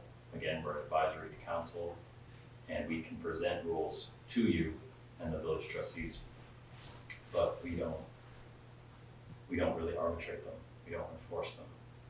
You do. Okay. So, again, if you consider this a public emergency in response to public outcry, I would expect some sort of direction directly from the select board. We might craft something, we might debate it and bring it back to you. But again, the planning council has avoided any kind of demolition restriction to date. What's some of the demos that are happening in the next 3 months? I have no idea. Okay, fair enough. I know there was a property demoed next to my home. No, they just And demo. It seems like they all of a sudden you come in town and they're. I called Todd to see if it was appropriate, and it was, so I didn't have any leg to stand on. But I followed up the process with who's in charge of, who would know how that works, and I called him directly to find out. Thank you. Doing a super Thank you, job. Etienne. Thank you. Don't get a big foot. So, next on our agenda, old business? No old business. Approved warrants. Do you hear a motion? Motion to approve. Second? Second. Second. And a motion and a second. All those in favor? Aye. Okay. Town administrators report. Last couple weeks I met with the Hathaway Hospital and members of the Hathaway Hospital administration to discuss highway infrastructure, as they are planning for their future expansions, having lots of huge property across from the National Guard Army and that meadow there. So they have plans, they're futuristic plans. Wait, who? About that, sorry. Concord Hospital. Oh, gotcha, yep. So they just wanted to touch base with us about those policy and proceed in the future. And, that's pretty much what it was. We just opened conversation about what their plans are for construction down the road, where we might be on road policies in particular about taking the roads that would be a road standard. I have met with and meeting with department heads and staff that I direct to supervise for year review overlook and goal setting for the upcoming year. Going very, very well. Great open communications. I get good feedback and look forward to the rest of those. And the renovations have begun to the second floor office space. You can see the holes in the back of our building. The good news is the construction of this building is 2 brick layers thick. Very, very sturdy building. According to the mason I spoke to this morning, he says this thing is strong and strong can be. The bad news is this building is built very, very strong, and it is taking a lot of time to cut through 8 inches of brick and get them ready for the window placements upstairs. That was figured in. Showing me how thick the brick was. We hear how thick it is inside the building. But anyway, that goes with the territory. We'll get each other that. That's it. Nope.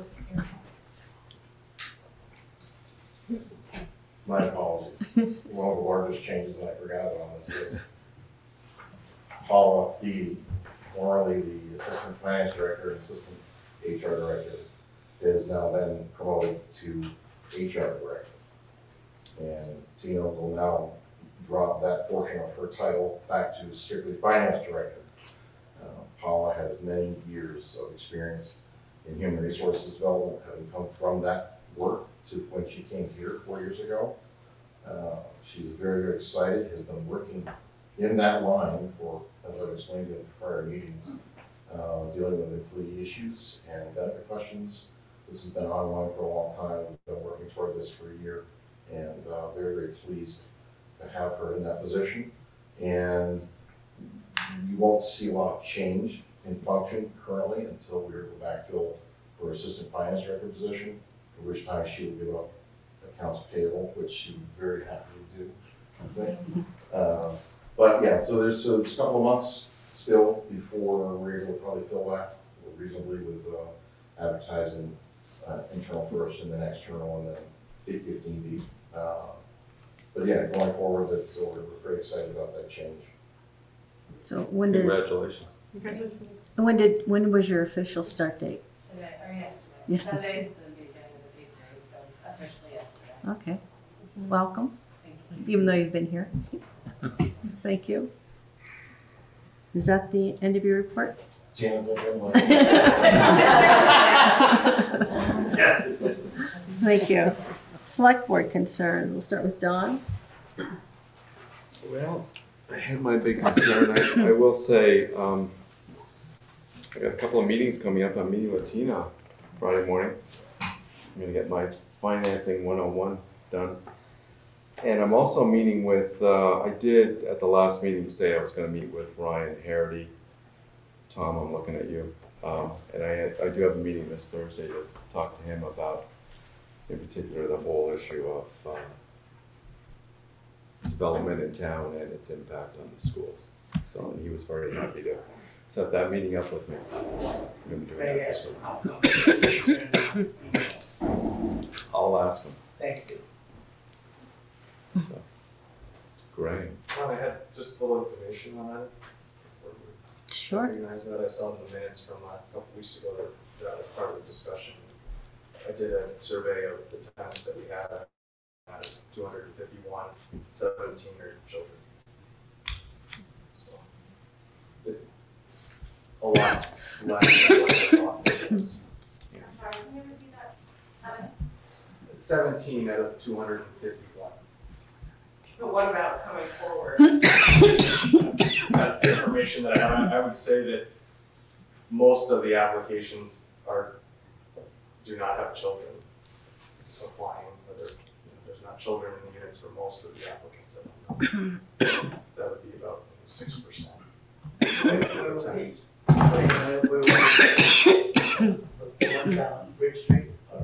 This is all the units that we manage in town. So it's not a lot of children coming to town. A lot of young adults, but not a lot of children. Just for clarity, my question's gonna be about capacity. Right. So, I just wanted to offer that insight to you guys. I work at the school every year, and their consultant, their school is still projecting declining enrollment or stable enrollment for this community. They looked at all the development stuff, they looked at all the current history, they're still staying with what they're seeing in northern New England, they're expecting school problems. As a consultant, I gets paid a lot of money every year to tell them that. I may not feel very good, but I'm not the expert in the room on that. Funding is primarily based upon how many pupils you have, so there's I'm not preaching the choir, school board issues, but the more people, the more money you get from the state. So there's a minimum, and obviously that extra usually helps. so those are my concerns. I'll go next. So I received several emails over the last couple weeks. I unfortunately haven't gotten back to everyone, so I apologize if you're in the room and I didn't get back to you. Because there are a lot of questions that I don't know the answers to. But one question, I think it's been brought up a few times tonight, and we've definitely floated it before, is whether or not we can put our planning council meetings on Zoom. If that can happen just up at the Copley Country Club. I do think the concern, I understand the concern from participants that they would like to be able to tune in from home or also have a record. But I also think from the town's perspective, it would behoove us to have that kind of a record. Two things I would need to help make that happen are the Zoom setup in this meeting room with the U-shaped table and the chairs. You have the seating in this meeting room. This meeting room is too small for planning council meetings. You cannot do a planning council meeting in this room. In the last 2 meetings alone, we've had an average 50 people. You can't fit it. So is this room smaller than the country club? When they do we're tent. We're under the tent. Oh, the tent. Oh, yes. gotcha. I mean, if you rework the room so the table is flat again and you ceiling mounted the equipment and brought the chairs back, it's more feasible. I also need help staff-wise. Right. I mean, Eric's got Judy to help with the meeting of minutes. I mean, I'm doing as much as I can to try to run the meeting. I can't do it all. Right. I can't do the Zoom. I can't do the minutes. I can't run the meeting. I can't. Right. I would need staff help. Okay. If you want to allocate staff help, sure. Until then, I really just can't do it. Right. Okay. Also, they're doing the country club during the summer with COVID issues, and the tent obviously isn't wired for sound or internet or anything like that. Right. So I thought maybe, did you mention that you thought it was illegal for us to take that or have that live at the country club? Did you say that? No, I don't think the select board. I don't think the select board runs their Zooms legally because they're not recording their public comments on the chat. Unless you're keeping a physical copy of them somewhere. Unless you can say what Joe Smith said in the chat from 6 months ago and pull out a public records request. I think you're violating the meeting law. I think you're doing it tonight. So is this illegal what we're doing today? In my opinion, yes. I don't know that that's the case, but we'll talk That's my about that opinion. later. If you can produce the public chats, the message chats, if you turn the public chat off on the Zoom, I think you're covered. But if you have the public chat on and people are asking questions on there, if you can't produce that document 6 months later, I think you run afoul of the open meeting law. Well, these are all recorded, correct? Yeah, but the public chat isn't. I mean, if they're You doing, turn if they're chat doing on. this Yes. typing, The chat isn't recorded in the Zoom? I don't know. No. Did they Well- just turn their microphone on? I have millions of companies who are. Yeah, that's something, I think maybe that's something we should revisit and put on a future agenda because I do hear that from a ton of people who I represent, who I know voted for me, and so I'd like to explore that a little more. I can't remember. I should have just given you a call, Eric. Did we appointed a tree warden, correct? Yes. Okay. Have they done anything yet? I should just touch base with them. I had someone who was someone else who's interested. You appointed Fran Slack. Yeah, and, okay, so I'll be in touch with them. And then another concern I heard, and I know, I'm 99.9% sure that this is a V-Trans jurisdiction question, but some people were concerned about e-bikes on the rail trail and the speed of e-bikes.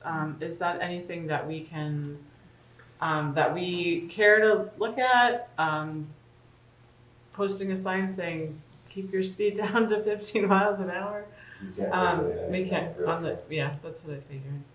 We can't put our work on the bridge without V-Trans position. What's that? We can't put our work on the bridge on the rail trail without getting permission from V-Trans. Right. This has just gone through that. Right. Okay. Brian? Those are my concerns. Thank you. Thank you. Brian? I'm all set. You all set? I was attending a workshop today about housing, and it was an interesting piece of information, just throwing it out there. 20% of the housing in Stowe is through Airbnb. I just thought that was very interesting. It's very telling about what's going on and how housing is being pushed out of that community and into other communities are having to take in other people who can't afford to live there. So just as my soapbox moment. So I've lost the agenda. Okay, community concerns. Do we have people who have community concerns? Would you raise your hand? Just 2, 3, just 3, 4, 5, 6? Okay, how about we do 3 minutes for everybody? 6, 3 times 6 is 18. We'll try that. Tony, we'll go with you first. Please introduce yourself when you do your community concerns. Do you want me to do the timer? I got you. Yes, I'm please. Tony Cody from Cody Hill. First of all, how come the community concerns were last? We changed it maybe 2 months ago. Okay, because you're not getting no more people here. I guess if you had to wait as long as I did here to say what I had to say, more people would come, right? I figured you'd fall asleep by then. Yeah, my steak is burnt. Well, it's something we decided we would try out, but we're open to feedback about it. So I don't know what's going on. Right.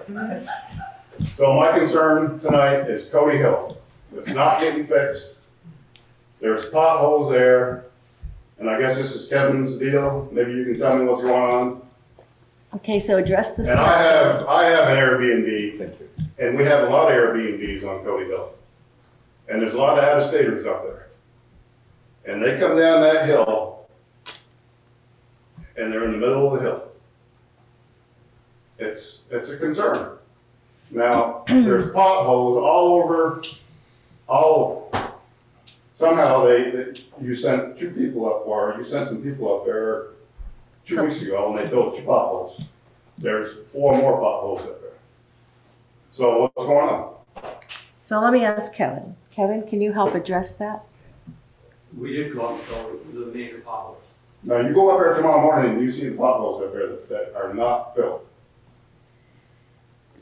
There's always, I mean, I can only do so much with what I've got. I mean, Yeah. there's certain potholes, if the depth isn't deep enough, we can't really fill them because it doesn't adhere. They have to be a minimum of about 3 inches deep. Believe So me, what do you do with 3 it? inches deep.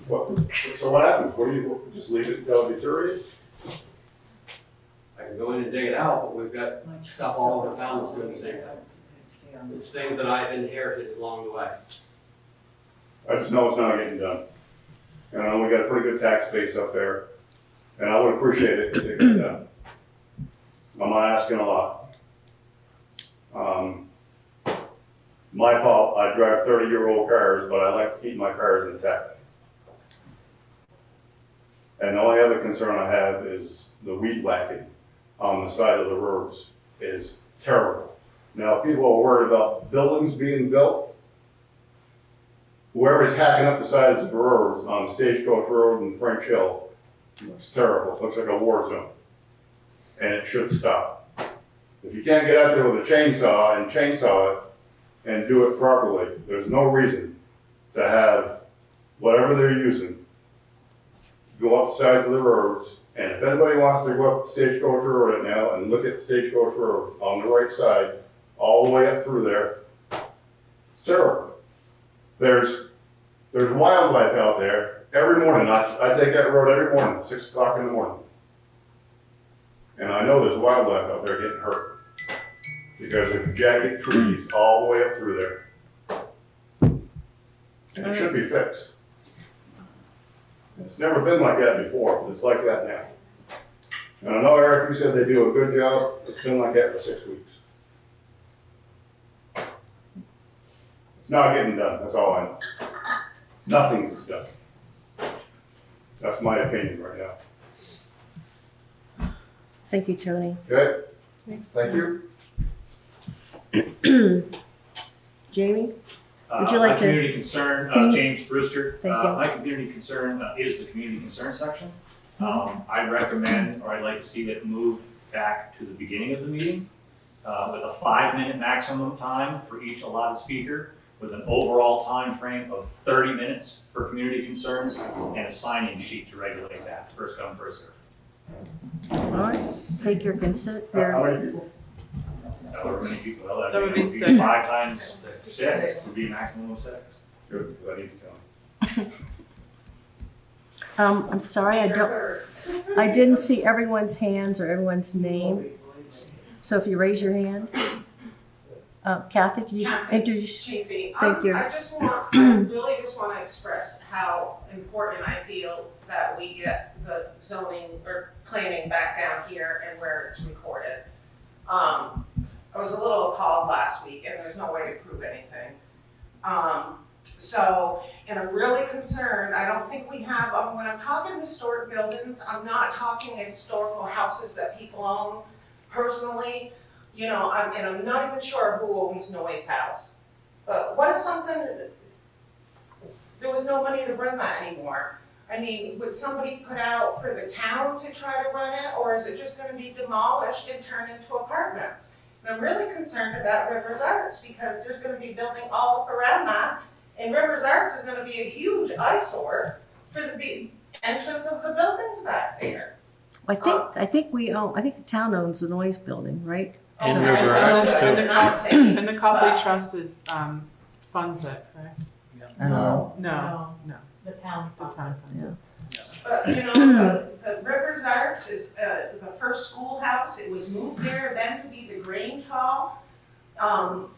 You know, and that's a huge history to this town. It's not like it's just some stupid old store that they sold food out of. There's a lot of history in that building, and I would hate to see that building be torn down for a parking lot. I don't think there's any plans for anybody to be tearing it down, so I hope that goes out from this meeting that there's no plans to Well, I tear think the down town River owns Arts. it, right? Oh, Doesn't the town I own don't it? think so. Not River Arts. Who owns it? River Arts. River Arts owns it. Yeah. River Arts isn't part of the town? No. Well, I know the historic building is, and we put money into it, and it's in the budget. Isn't there a section where we paid half a cent or? Yeah. For the Noise House? The Noise House. Currently, the taxpayers have approved a half a cent toward construction projects until. So that's ours, and we take care of it. Right, but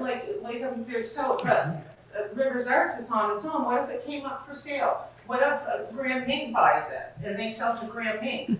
There's no, I'm not making fun or anything. I'm just saying, I foresee that, and it's the first schoolhouse in this town, and it's in good shape, and it shouldn't just disappear someday. Well, my opinion is, if it's up for sale and somebody buys it, that's up to them. So if you want us to buy it, which I would, see if we can buy that and save it. Because I mean, if we own it. Don't promise anything. No, but they go in front of the taxpayers. If taxpayers want to buy it, let them buy it. I mean, there's always a solution. Because, you know, there's a lot of historic buildings around here that are going to get sold. We don't. Somebody's selling them, somebody's going to buy them. Just chime in a little bit. Sure. There's a process in Vermont that we're not speaking to right now. It's called Act 250. So change of use. If I was to buy the current River Arts building, I have to go through a long list of criteria, one of which is historic, before I can ever do a thing to the building.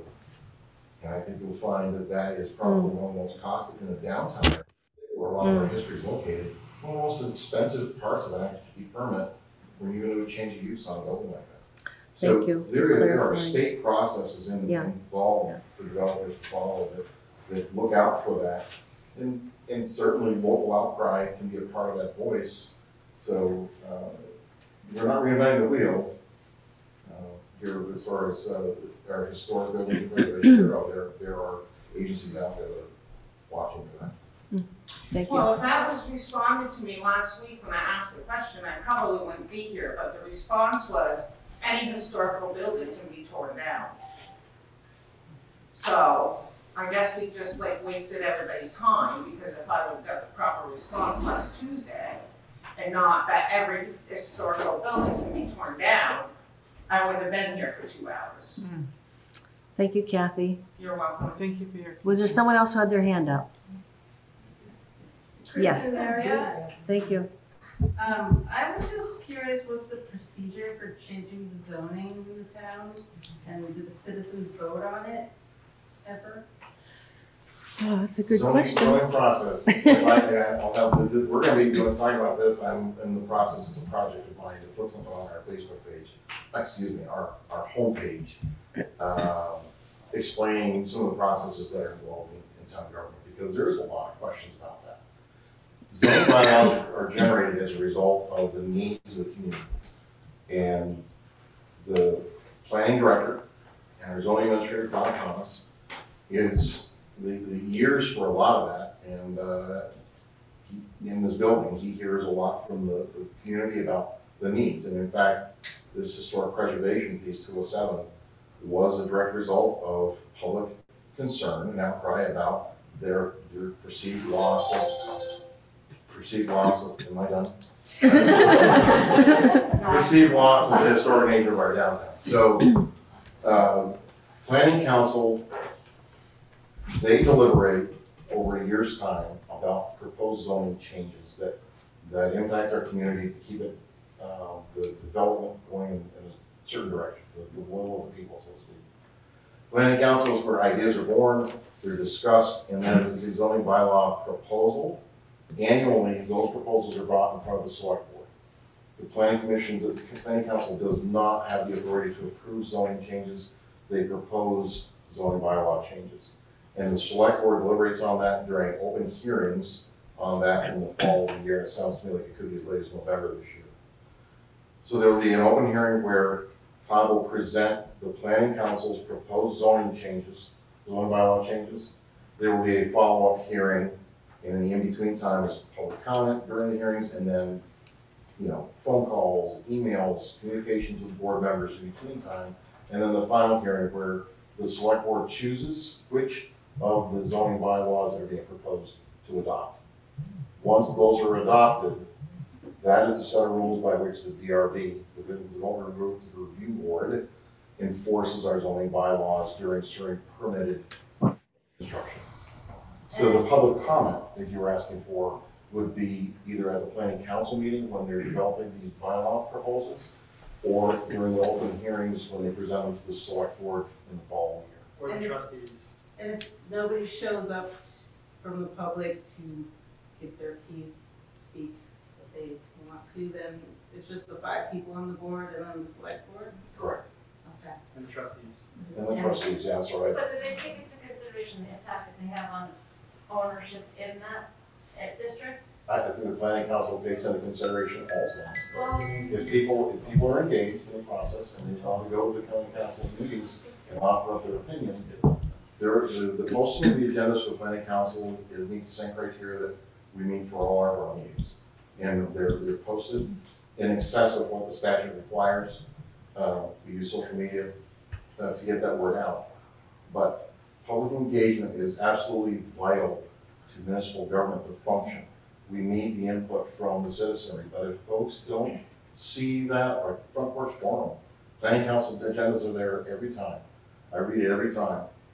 But if people if it doesn't excite them, perhaps, then they don't become engaged. And when they do become engaged, oftentimes it's so far through the process that they feel like they're powerless. Well, the power is earlier on in the process.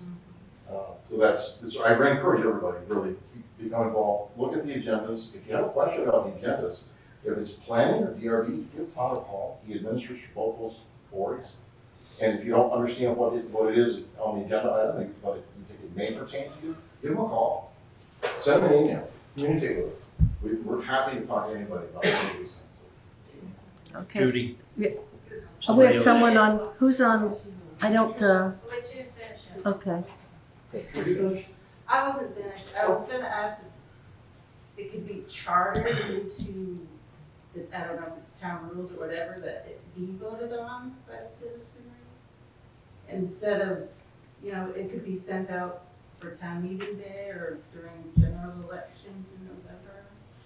I'm not sure how we would do that. Routinely, there are as many as 10 to 20 zoning bylaw proposed changes annually.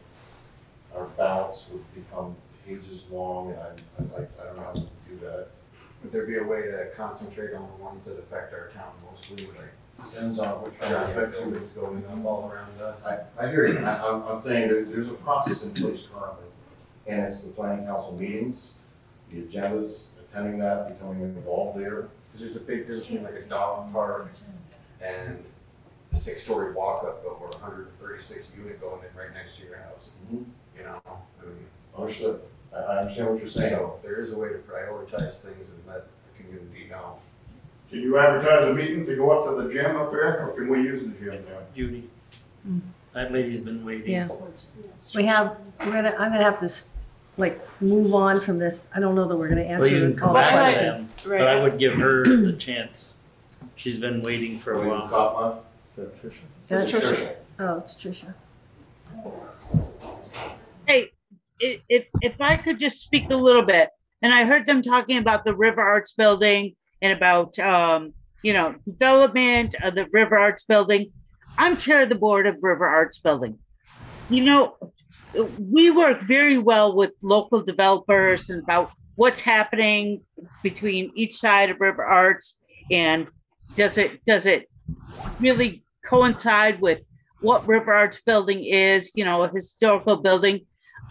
I would have to say, I think more than anything, I think the community needs to come together and hear from Graham and Nick and the other developers that are what they are doing in town. I think transparency is the biggest thing that's going to help our community.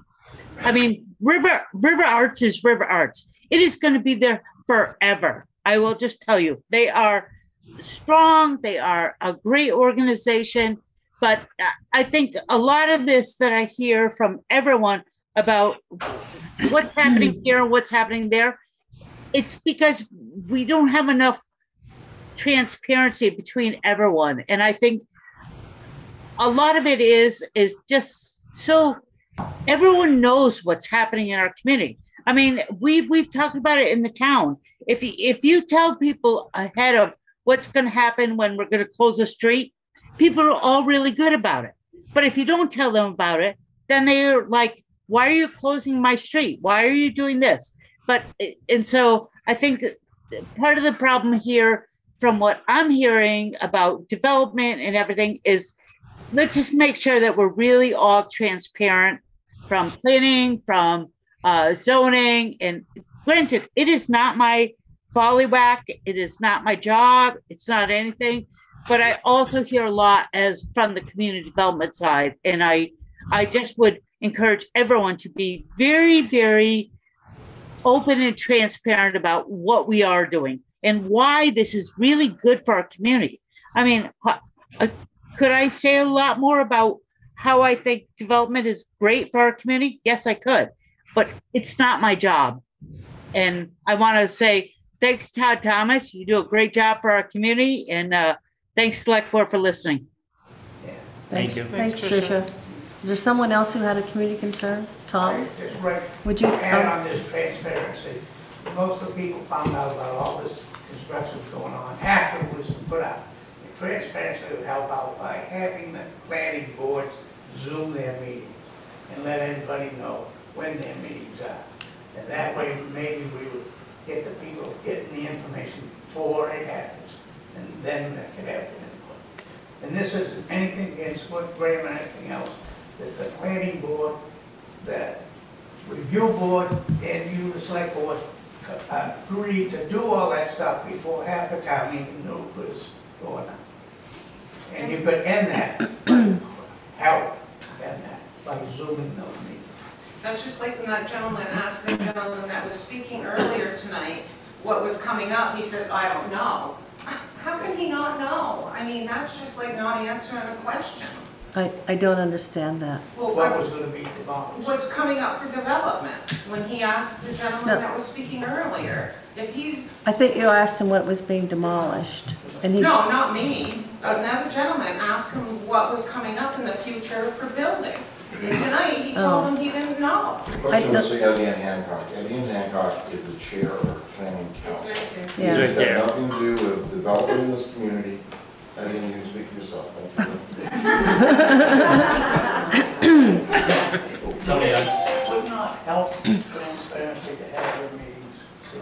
to address your question, I suppose, yes, it would, and the matter is one of mechanics, and, And the other, Etienne, are you Kathy, you're talking about Etienne answering the Yes. question? Because they don't do development. They don't approve development. That goes through the DRB. So he wouldn't know necessarily Okay, fair what's going on. Yeah. Thank you. Was there someone else another question? Had their hand up? Sarah? Can I put a plug in for budget time, because I do BCA meetings and I do abatement meetings. I'm leaving the planning commission this Saturday. I'm neutral in that territory, but as clerk role, it'd be awesome to have an assistant to help me take minutes. It's really hard for me to do the minute taking, help lead all of the discussion, play secretary, take all the minutes, do all the, I do Zoom all of my meetings and run them all hybrid. It's a lot for one person to try and manage that and take decent minutes and lead conversation. And I had a huge abatement meeting that you guys were all at a couple weeks ago. Like, we're running out of space, so just like when you're thinking about budgets, we need bigger space. We need a little more help. Isn't there software that you could use for taking minutes? Probably, but it takes money, it takes time learning. This room takes money. Sarah and I don't have a duty to help with our meetings. I mean, it's a money issue. I think we make Ed do it. Well, and I'm gonna say, because I work in the school, we have so many amazing kids up there that would love an opportunity to get involved. I can work on, I can definitely I do mean, it. we can't build our town this fast and not put a little money into these things. Now, maybe you need to hire one person to be the minute taker of all of them and come set up the meetings and. We can't just do that like that, right, Tina? Well, no, it's not gonna happen tomorrow. No, it would have to be done during the budget time. Yeah, and that's what Sarah's talking about, is having something going forward and looking at, we're going through the budget process in the fall. So looking at adding somebody. Is it possible, is it legally possible to have a volunteer take minutes during meetings? Absolutely not. No. They're either a contracted employee or a full-time employee. Yeah. They can't, a volunteer does not work. Okay. Can you identify yourself, please? My name's Luke. I like to add this transparency thing, and it's transparent, but it's profits over people and cash over community right now.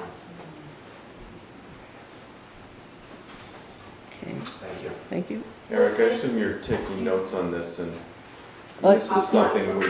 Luke, could you give your first and last name again, please? Luke Opperling. Thank you. I was just gonna say, Eric, Opperling. I'm sure you're taking notes on this. Eric, was that This whole idea of the planning council not taking minutes and not being Zoom is something we've heard a couple of times, and it is something we probably should take up. I mean, there are I minutes. want to make sure we're getting the language right, folks, because I don't want to miss messages. It's recorded and it's going to get replayed. They take minutes. They do take minutes, yeah. Todd does the minutes. But he's also And running the meeting. The sign-in sheet is not a requirement by statute. We do it to help identify people when we're doing the minutes after the fact. They are not a requirement of law. So I just want to make sure that they're getting the right information out, sorry. I'm not saying it's something we will definitely do, just for future conversation. Graham, would you identify yourself, please? Graham Mink. There's just a couple of things that I wanted to just touch upon and ask the board to consider when reviewing the zoning changes that may come in the future. You know, and you guys touched on it as well, that it's a balancing act between trying to provide affordable housing with housing that's, you know, architecturally pleasing, which is a subjective measure in a lot of ways. When you're considering the historic district and where it's going to apply, you know, there already is an existing historic district in the downtown that would be a good basis to include the historic requirements. I think the board should consider putting this restriction on all properties, not just on commercial properties or multifamily properties, but I think single family homes and duplexes should also be considered. If the goal is to maintain historic architecture, then I think it should be for all buildings, not just commercial ones. And I think that a lot of the anti-development sentiment is being projected upon the historic thing, the new section 207, and that's not how it started when the discussion started 6-7 months ago at the planning council meeting. So I just want to ask the board to consider our existing historic structures in town and what they look like, size and scale and massing and looks, and certainly a lot of the things that Etienne touched upon as far as windows is accurate, trim size is accurate. Those things can be added and not destroy the project from a cost perspective, but there are other things that would, as far as foundation layouts and making the buildings smaller. So just consider that stuff.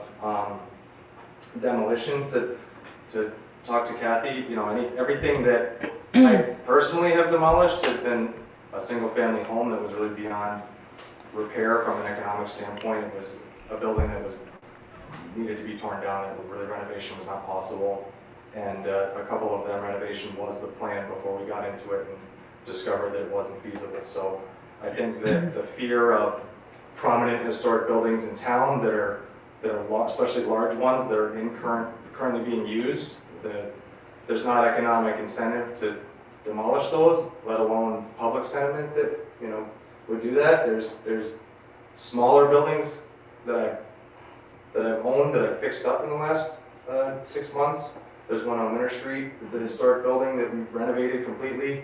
There's a couple on Upper Main Street as well. So not every property is a target to be demolished. Doesn't work from an economic standpoint. It's not something that, you know, I personally am looking to do. So I understand there's fear and concern over that, but the development on Bridge Street, you know, the housing that was there was inadequate, and that's why it was demolished. And some of the things like the setbacks were a requirement of the town. I did not want to build 5 feet off the sidewalk. It's a pain in the butt.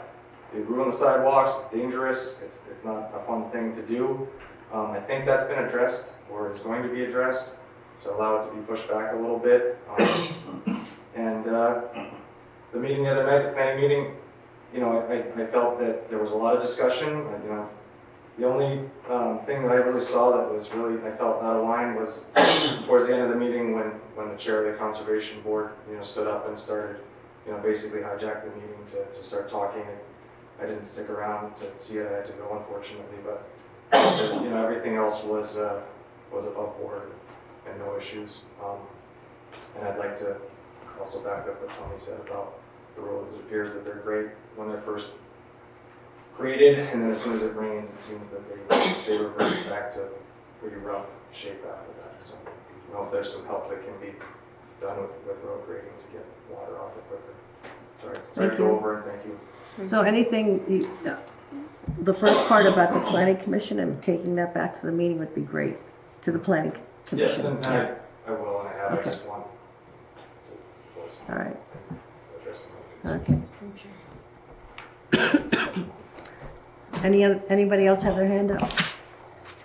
Can you introduce yourself? I'm Christine Smith, and I just want to make sure I understand the process here, that the planning commission is going to be putting together their proposal, they're going to give it to you. So any feedback that anybody in the community has should be going to the planning commission. Once you get the proposal, you're going to assume that it is okay by the planning commission standards and has been vetted by the community and incorporated the community? No, I think we'll have feedback a, I think we'll have a public hearing, right? You have to have one public hearing and vote at the next meeting. Yeah. It's So at least 2 meetings. after the planning commission does their steps, then there's also a public hearing on our part. Is that correct, Todd? Correct. Yeah. So the planning council is a public hearing, will generally vote the item at the next regular meeting. This is about 2 years of zoning because of the pandemic. It's a big zoning change. The select board and trustees have to call public hearings. They have the public hearings and they have regular business meetings where they discuss the proposal and vote it. So if the proposal comes from planning and doesn't require change at the select board and trustee level, if it's warned in September at the planning level, it could be the writ of law come Thanksgiving or soon not there later, before the holidays.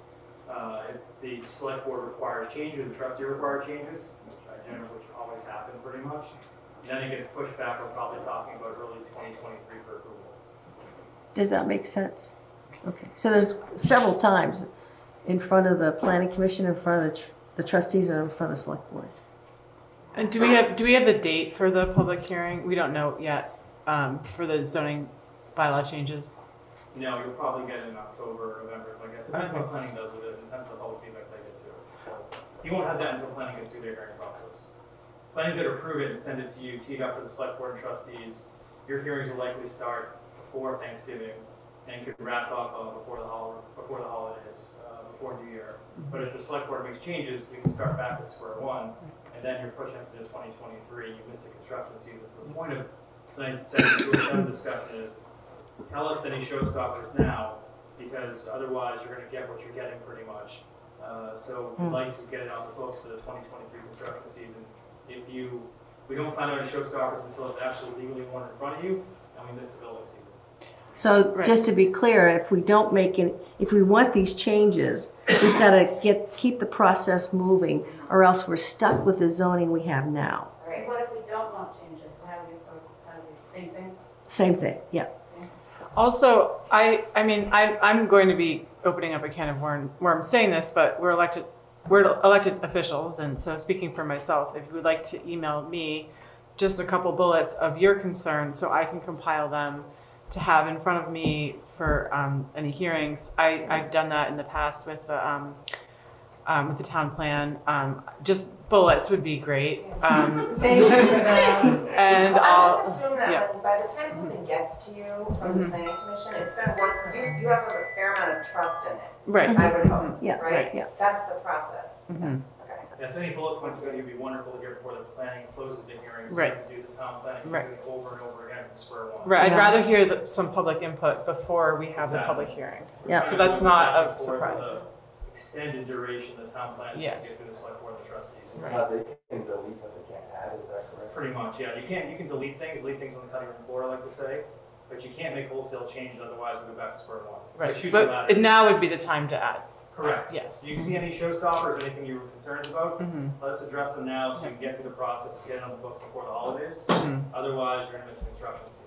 And so, sorry, this is just housekeeping stuff. When is the next planning council meeting? Tuesday, not a week from tomorrow. Okay. And It's today.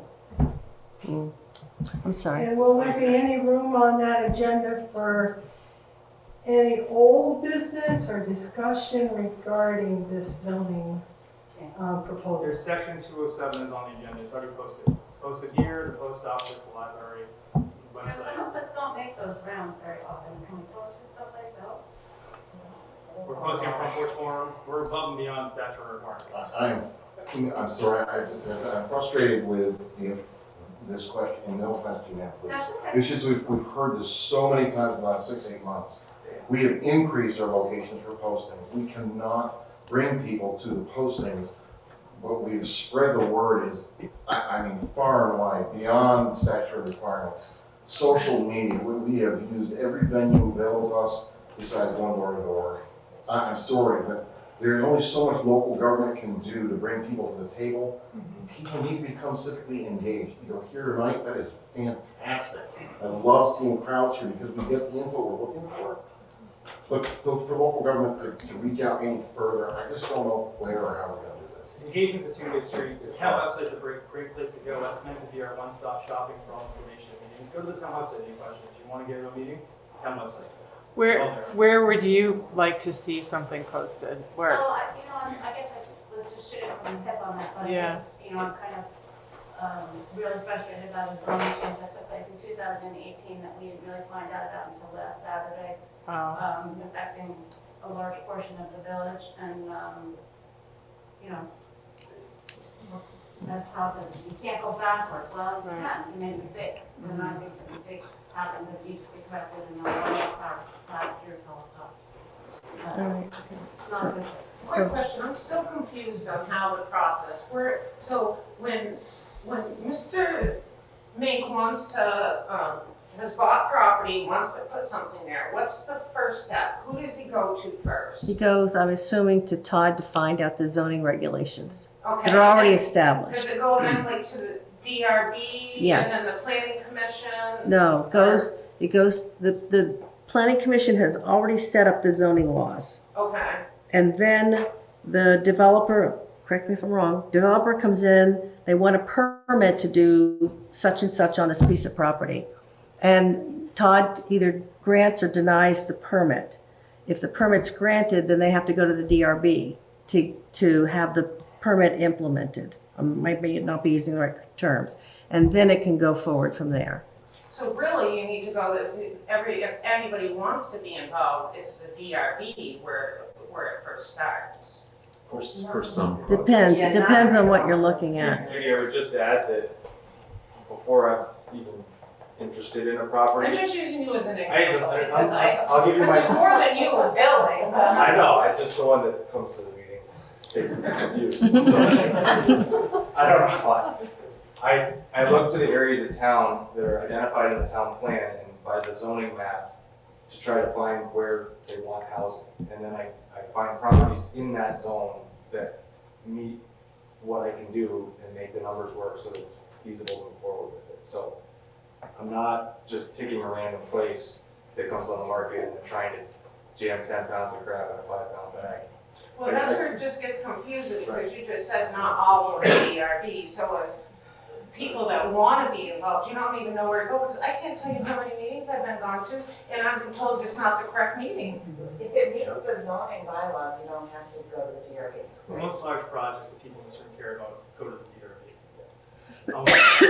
So the town plan dictates and the zoning map dictates where low density is, where high density is, where high density is what uses are available in that area. And that's what I use to find properties that might work for something. And then it goes to the development review board. And then it's issue a permit. application to Todd, then it's warned, it goes to DRB, and then they deliberate and decide if it meets the rules, and if it does, then you're approved.